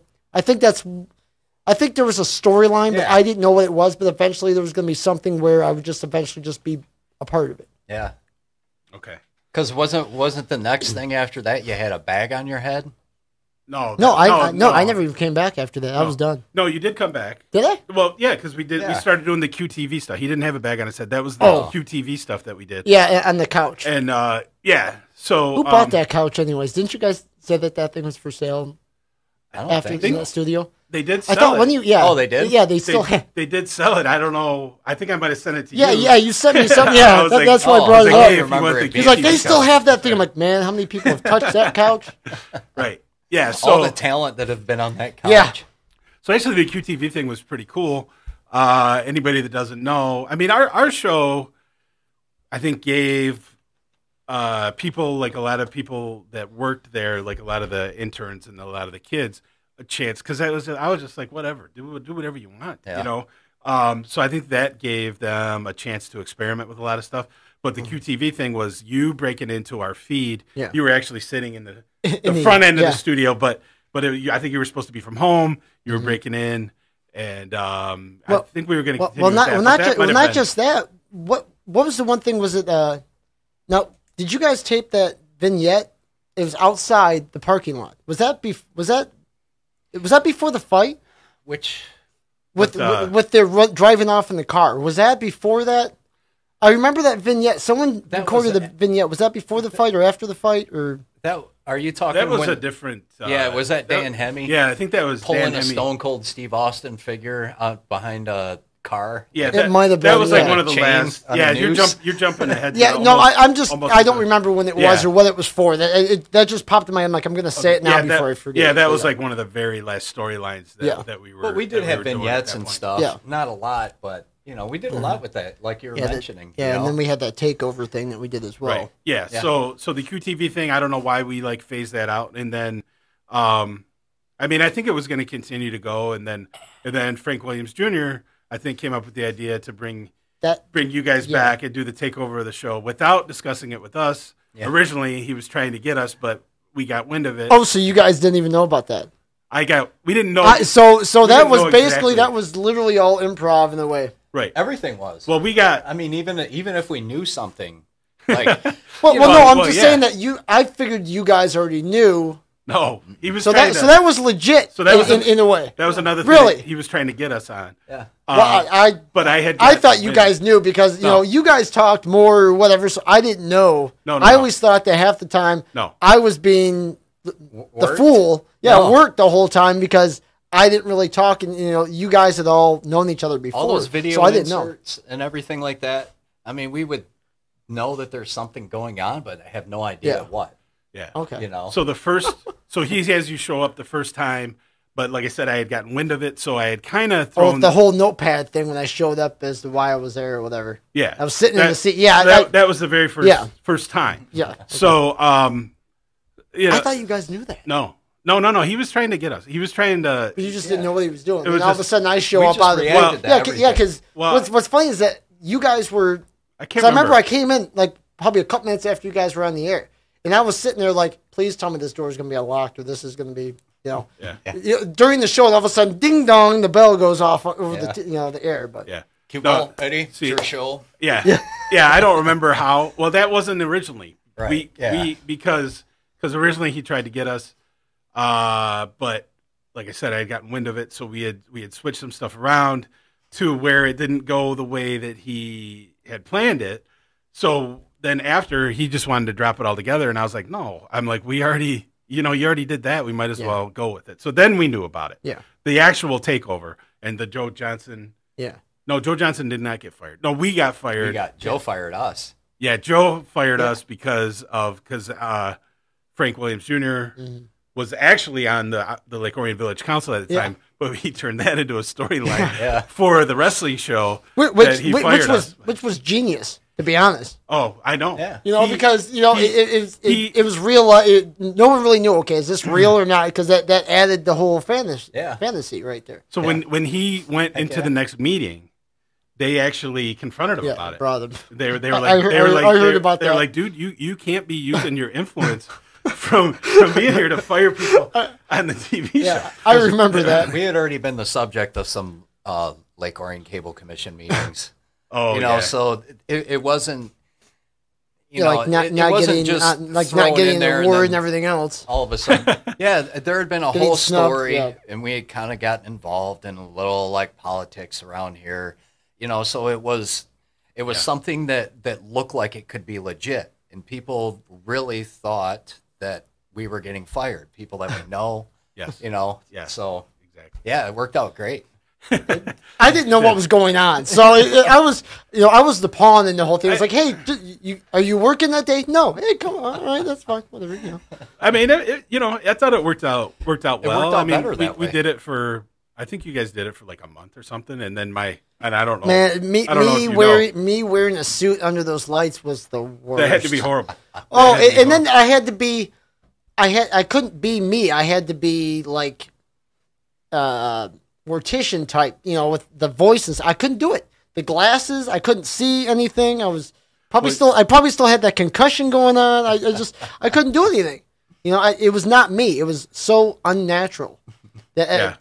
So, what's his name that was doing it with me? I was literally like, okay, I'm sandbagging this whole thing. Let him talk. I can't, the heat. He did a good job though. Yeah, he you did. know. Yeah, that's actually my cousin. Yeah. Okay. Eddie. And his name on there was EW. EW, But, that's what it was. Yep. Okay. Yeah. Yep. So So yeah, I think that was pretty much it. I didn't think you were still around when we were doing the storyline with Dan Hemme.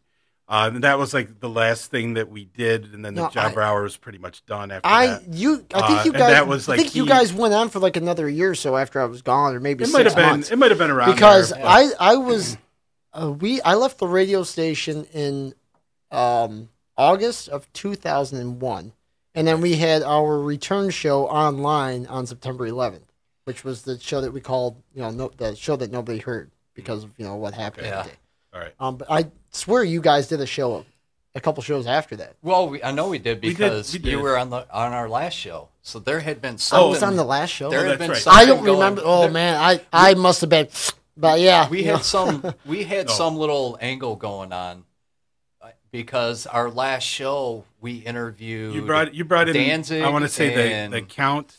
Oh, The Count. that was the last show. That Yeah. ended up When I brought because they were talking smack about Rock. They came on there and also if you guys remember, he wore that CK shirt, but it actually spelled F, on it. If you guys ever look, it looks like CK. I don't remember it. But it's got the F and the Y. It actually says the shirt. It was on the air the whole time. Huh. Oh, really? And it looked like one of those CK shirts. Okay. Calvin Klein, but it wasn't a Calvin Klein. Oh, It said okay. F, and it said the other. Huh. Yeah, Oh, okay. it said that. I'm not going to say that Yeah, here, yeah. but that's exactly what it was. All right. So the other guy was the guy from Section 8. Axel Rage. Axel Yeah, Rage. Axel Okay. Rage. Yeah, the Yeah. promoter. Yeah, Axel Rage, and who was the other guy? Count Danzig? Count Grant Danzig. Grant Yes. Danzig. Okay. Yeah, so that ended I up being remember the very dogging him last as job. soon as I didn't walked realize in that was the door. last show. So you were actually on our very last job. So I was on the first and last. Wow. Yeah. Yeah.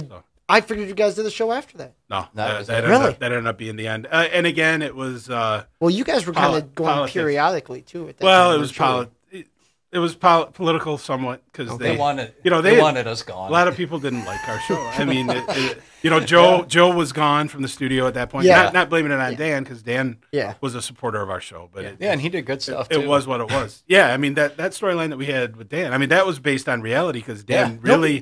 really did not See want the wrestling toys being sold the kid. sold to kids. So we turned that. Yeah, so we turned that into like a storyline. Yeah, we were doing our show, and all of a sudden, Dan Hemme, the producer at the time, inserts a clip of him and his buddy protesting at a Toys R Us by Lakeside Mall about What? people buying like wrestling toys, and they Oh, had really? a whole Oh, yeah. Yeah. So he just put that on air, and then we started an angle from there. wow. Yeah, and Yeah, we that started was the calling him one the where he Crusader. was dragging the. Somebody won the Stone Cold Steve Austin figure Then maybe for that's answering what a trivia question. maybe that's where I'm thinking that Yeah. the truck thing because Yeah. I remember but to me for some reason I remember it was supposed to be like somebody got hit by a truck. That's what I'm trying to picture.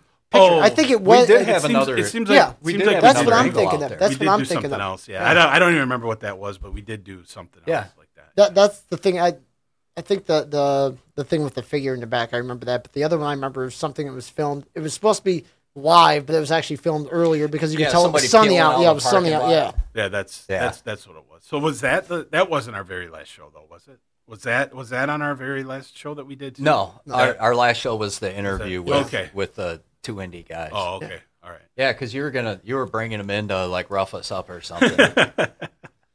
Yeah, I remember dogging those guys right when What they it came was through is the that door. Rock said to come to the show onto the show. I didn't know he wasn't even on the show anymore. Oh yeah. So he showed up, and then I thought he could see the show, and he kept calling Oh, okay. them out, and then they called him out to come to the next Section 8 show, and they never showed up. That turned out to be a really good interview after everybody got their chest huffing and puffing out of the way. You know?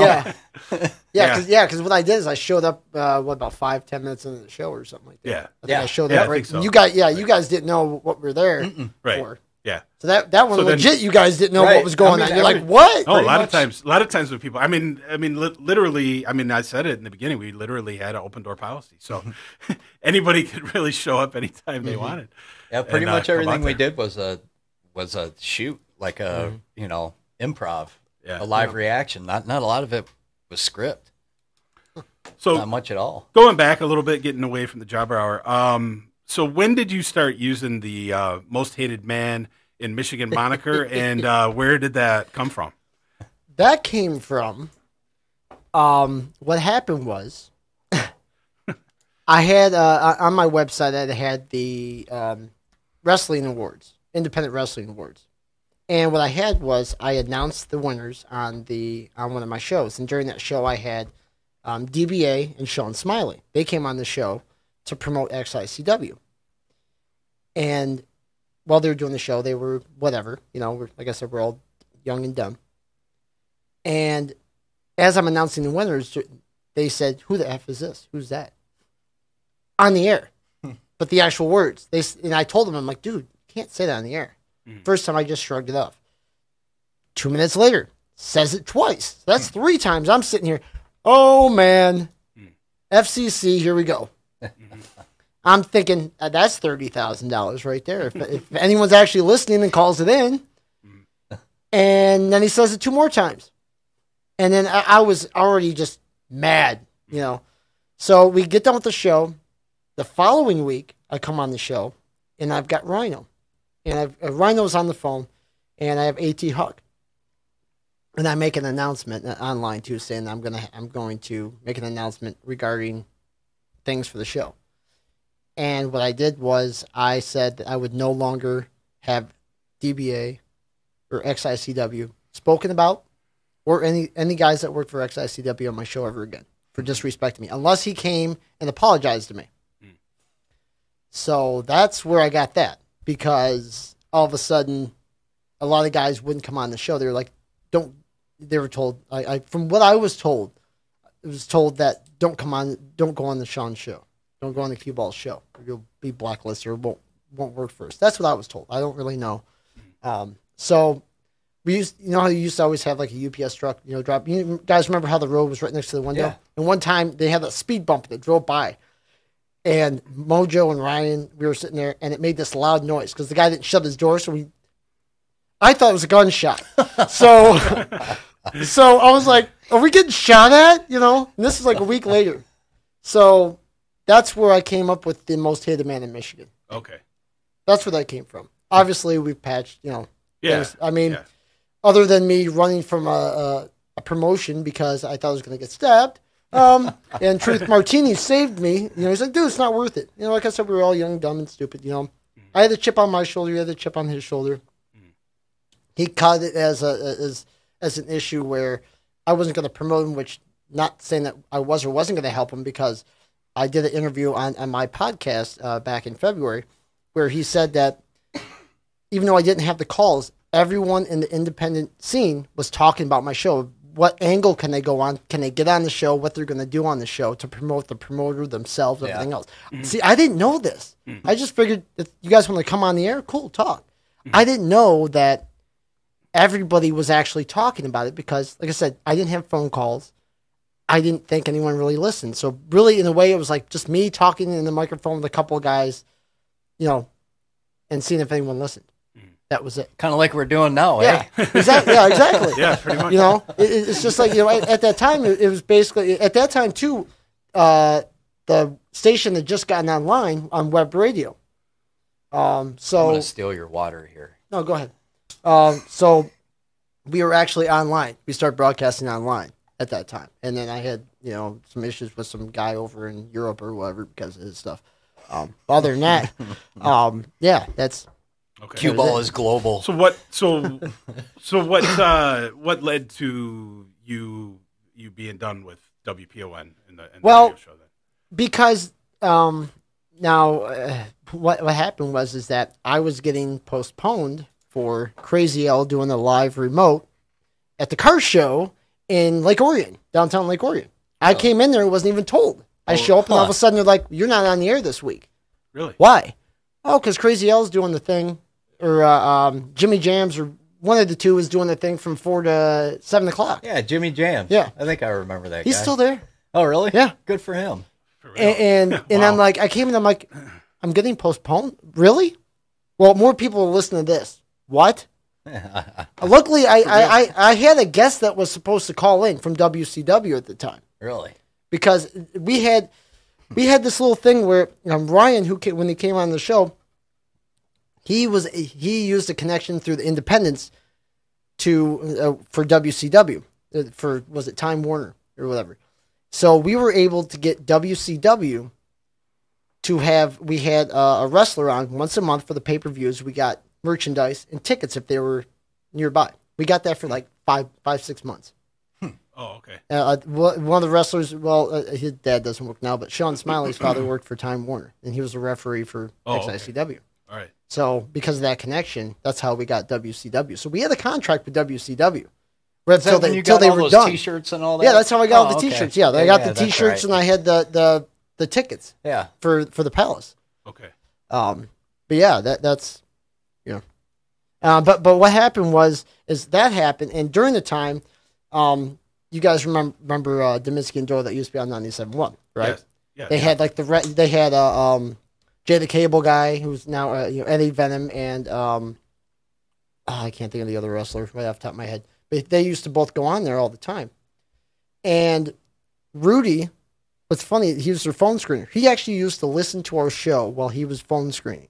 It was amazing that we found out. I'm like, Rudy was listening to our show while he was doing phone screening. And he also had a show on Saturday nights on 97.1. So Mojo and Ryan would go on there, even though they were contractually obligated to WPON. I didn't go on, they did. So they were kind of cross-promoting the shows. And we ended up having where Lee, who was a producer, and Mojo have a wrestling match at the intermission of the Brawl at the Hall at St. Andrews Hall in 2000.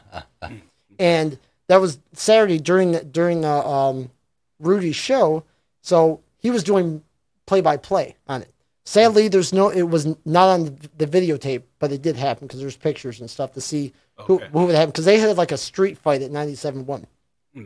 Well, due to the connections with Rudy DeSantis, Ryan actually talked to the program director at 97.1. At that time, he had heard about our show, got praise from Rudy and stuff. We literally had a contract. Okay. For 97.1, but we were still on the air. We could leave. Yeah. So we were sitting there like, we're going to quit. We're done. We're getting screwed over by the radio station. I owed them some money. That's why I made that comment about, if I went back there, suck it, Okay. So we got off the air so that we just literally that day, we all just decided, they're like, we're done doing this. We're getting screwed over by the station. We've gotten, we were supposed to do a live remote at the one show, and we couldn't do it because we didn't have the equipment. They didn't give us the equipment and stuff. And we got delayed so many times, told, well, you're not going to be on, but I still had to pay. Look, why do we have to pay if you delayed us and didn't tell us until the day of? Yeah. Right. Why should we still have to pay that? So we decided, Mojo called his mom on the air. I called my mom on the air and told her, we're done. We're off the air. Oh, okay. And of course, that's the day when we get all the phone calls finally. Last show. But everyone thought it was a gimmick. The next week, all of a sudden, music. The phones lit up there. What's going on with the show? The show's not on. Oh, they just took a week off. No. The following week, phones lit up at 6:01. Where's the show? The show was literally off the air. They quit. Station manager didn't even know until that weekend that we had quit on the air. So they just played music. We weren't going to just up and quit, in the middle of the show. We just announced to everyone, we're off the air, go to the website, da-da-da. We're just going to start, maybe we'll do it online. So the whole thing with the contract, all we had to do was go in there, schedule, and sign. So we had a deal This is for 97.1. For 97.1. We had a deal on the weekend, just a weekend show for like 2 hours, probably like on Sunday or something. Really, no one listens, but whatever, because the Riff had their show. George Cannon shows used to come on Sunday. and also you got to think. Remember Dave Meltzer before? I think it was WrestleMania 23 or something, or one of the WrestleManias. He was It was in Houston, Texas, and they were on 97.1, and they saw the ratings on that. No, So I don't remember. It was on the night before WrestleMania when it was in Houston in 2000 or 2000, maybe it's 99 or 2000, something like that. Okay. He was on for 2 hours. They had the Wrestling Observer Live, Dave Meltzer, day before WrestleMania. It was on for a couple hours, like 2 hours. I called in because I remember I called in and told them, like, why don't you come to the Silverdome? We'll count all the seats, the whole seat debacle. Oh, with him claiming that the fans. Yeah, exactly. Yeah. What a WrestleMania tool. 3. Yeah. I mean, It's like, did you count them? Dave. Yeah, I mean, and what's funny too. Speaking of Dave Meltzer, is that I brought that up on the air. Okay, on mine. There was if you could find the old archives, there was an archive. There's a thread on the Wrestling Observer website between me and Meltzer. That's where me and Meltzer I got into it with him. okay. There's literally people that had listened to my show and went on to his thread on his forum page talking about it. And Meltzer brought it up on one show about he said a station from Detroit, about, Mm-hmm. But that literally was like real. That happened there. But the whole thing with 97.1 was we went off the air and we're like, well, let's get in there for a contract. Let's see if he still wants to do it. Well, in between the time that we got off the air in Dallas, Texas, there was a radio show that did the Britney Spears, Justin Timberlake death prank. Kramer and Twitch. Yeah, I don't Okay. know. I remember the name. Yeah, of Kramer them, and Twitch. but- They got fired over the prank and ended up going to 97.1. Because of them going to 97.1, it was Lieberman is who the program director was at that time. Our contract was gone. Oh, okay. So they went on the air for like I said, I didn't really know what was in the whole contract. All I know is that we had to go in there, sign it. There was a contract waiting there, but we didn't know if we were getting paid for it, if we had to pay for it, sponsors, whatever it was. I wasn't part of the negotiation. I was just told that it was legit. We saw a contract, legit. There was a contract for something on the weekend. And then because of that, Orion kept trying to contact Lieberman, and then Lieberman's like, no, we're done. I don't want your show anymore. Oh. And then all of a sudden, Kramer and Twitch. I'm like, you gotta be kidding me. So that was it. That was it for that. But then we just decided to just start our own online radio network. So we started the Torn Radio, which is the online radio network, and we just broadcast there. And then we had different shows. It's basically what podcasting is now. Yeah. Because you got to think, we were doing podcasting in '99, where I take the shows, record it, and then put it on. You'd have to download Real Player or Winamp or whatever to listen to it. So we were doing it was it knocks the horse's ass or whatever the saying was that it used to the donkey's butt. That's what it was. The cat's meow. Yeah, whatever it was. So we did that. We did the show for about another year until Ryan graduated high school, like I said, and then he went to college. He went to college, and then we did it. So it was into 2000, 2002. All right. And then we did a reunion show in 2003. All right. And then that was it. Okay. Now I want to ask you about this. We're running a little bit low on time, but I want to get to this for sure, and then I might go back. But tell us about the deal with the Jim Cornette Santino. Video. This was how many years ago? Yeah, this was 4 years ago. 4 years ago already. Yeah. Okay. Yeah, that was. I forgot about that. That was lucky. Lucky to get that footage because I just happened to be thirsty and decided I'm going to go up to the roof to get my Faygo and ran into that entire scene that has been seen all over the planet. Yeah. All because I had two, of course, everyone got to see what shoes I was wearing, in the video, because I didn't want to be seen. I was trying to get the audio, and I had two crappy phones. But set this up. Who are we talking about with Santino? Santino? What happened was it was at the XICW. Yeah, it was at XICW. They had a show at Kobo. The first time that an independent show had been at Kobo in like 30 years. Obviously, used to have big time wrestling that Malcolm Monroe II's father was a part of, the Sheik and stuff. Yeah, they had international wrestling there. Exactly. Yep. So he was able to get Kobo, and so they signed up. They were supposed to have ICP, and that didn't work out. But they had Jim Cornette and Santino and Cornette. Was it like 5 years earlier had a disagreement at OVW? Well, didn't Cornette like slap him? Yeah, he slapped him. Yeah. Back So in OVW. So Santino was training through Jim Cornette's Ohio Valley Wrestling Company. Yeah, something like that. Yeah. Screwed something up in the ring. I remember what it was. It was an angle or something. He was sitting outside of the ring. They were trying to get somebody over as a monster heel.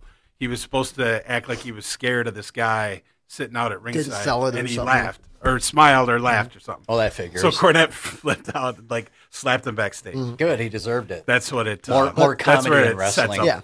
Well, so what happened was they were there, and they had stayed their separate ways or whatever. I I drove all the way up. I drove 19 straight. A little over 19 straight hours straight up with a referee from Florida because one of the referees that was going to work it. I'm like, hey, if you're going up there, to work it, don't get a plane ticket. Get a plane ticket down.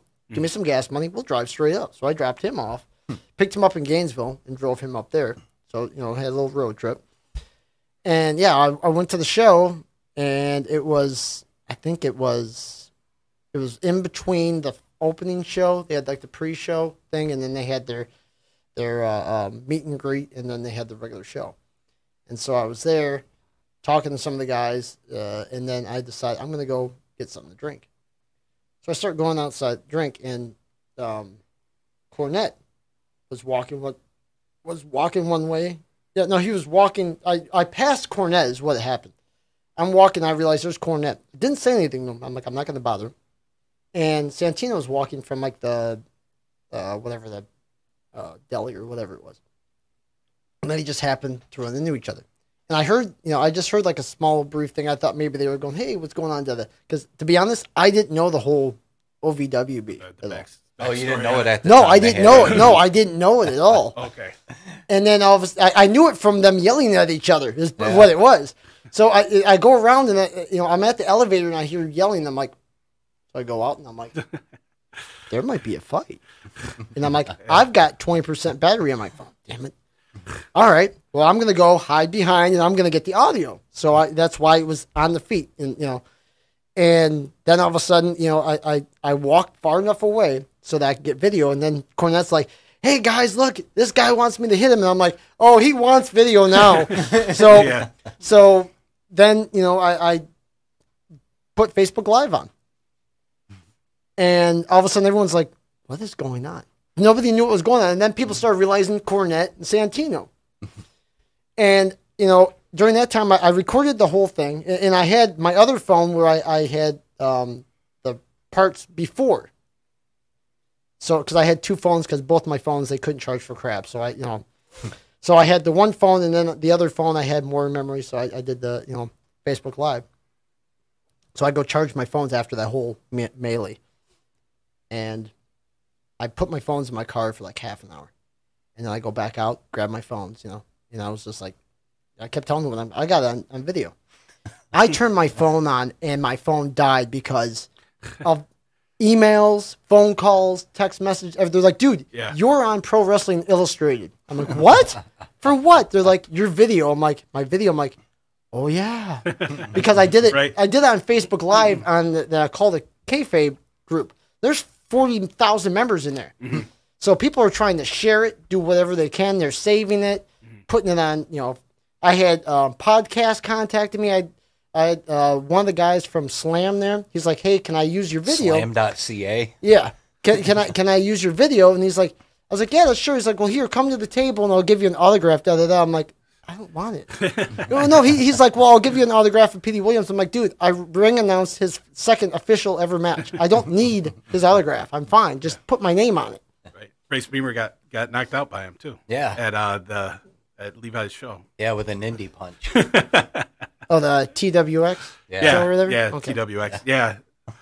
So how many people would you say? Actually, you know what? We are running low on time. Do you have anything that you want to get to? I got some other questions, but I'm not going to get to them.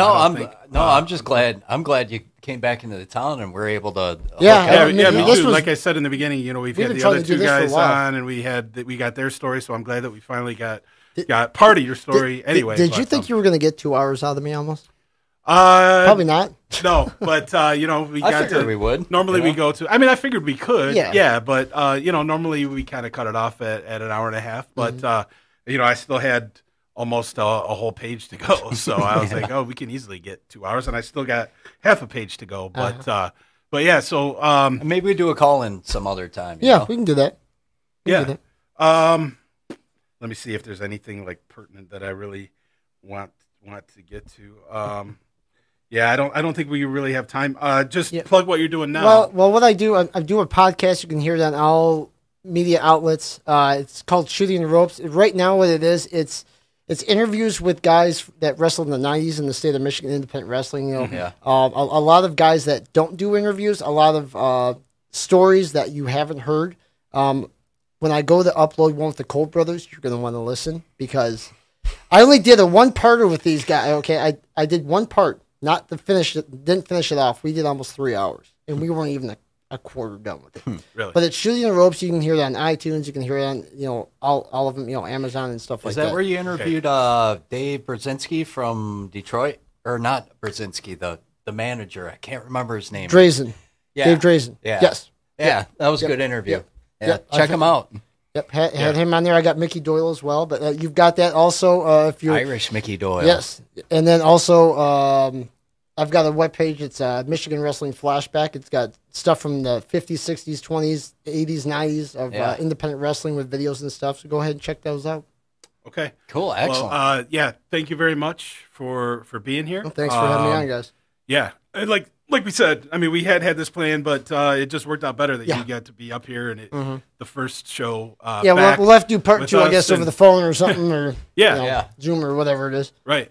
Or if we have somebody else in here that we can have you on Zoom for or something, we'll figure something out. But Brace Beemer, thank you for being here as always, and Good job, Mad Dog. thank you. Excellent And, as usual. Thank you. I And, had fun, guys. Yeah, it was fun. Thanks. Good job, Q-Ball. Thank you. So, as always, people just check the ONTV page. Actually, you know what? We never do post it on the ONTV page. Forget I said that. Go to the Butch. Actually, you know what? I changed that now. We are Go on the to- ONTV page. Or the Butch Blood No, page. no, I'm saying I don't normally advertise it on there though, before it comes up. So go to the Wrestling Tonight podcast Facebook page. It used to be the Butch Blood page for future updates to see. Oh, we got a Wrestling Tonight podcast page now? Yeah, Oh, I just sweet. changed it. I just changed my old one. Oh, okay. Anyway, Don't you love technology? I love it. so if anybody wants to know when our next show is, check it out. Thanks again, everybody, for checking it out, and we'll see everyone next time. Have a good day.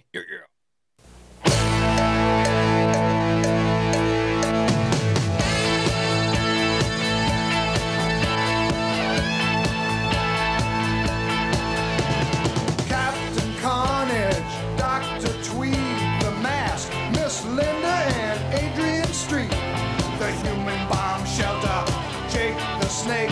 Ask Mad Dog DeCurso if it's real or fake.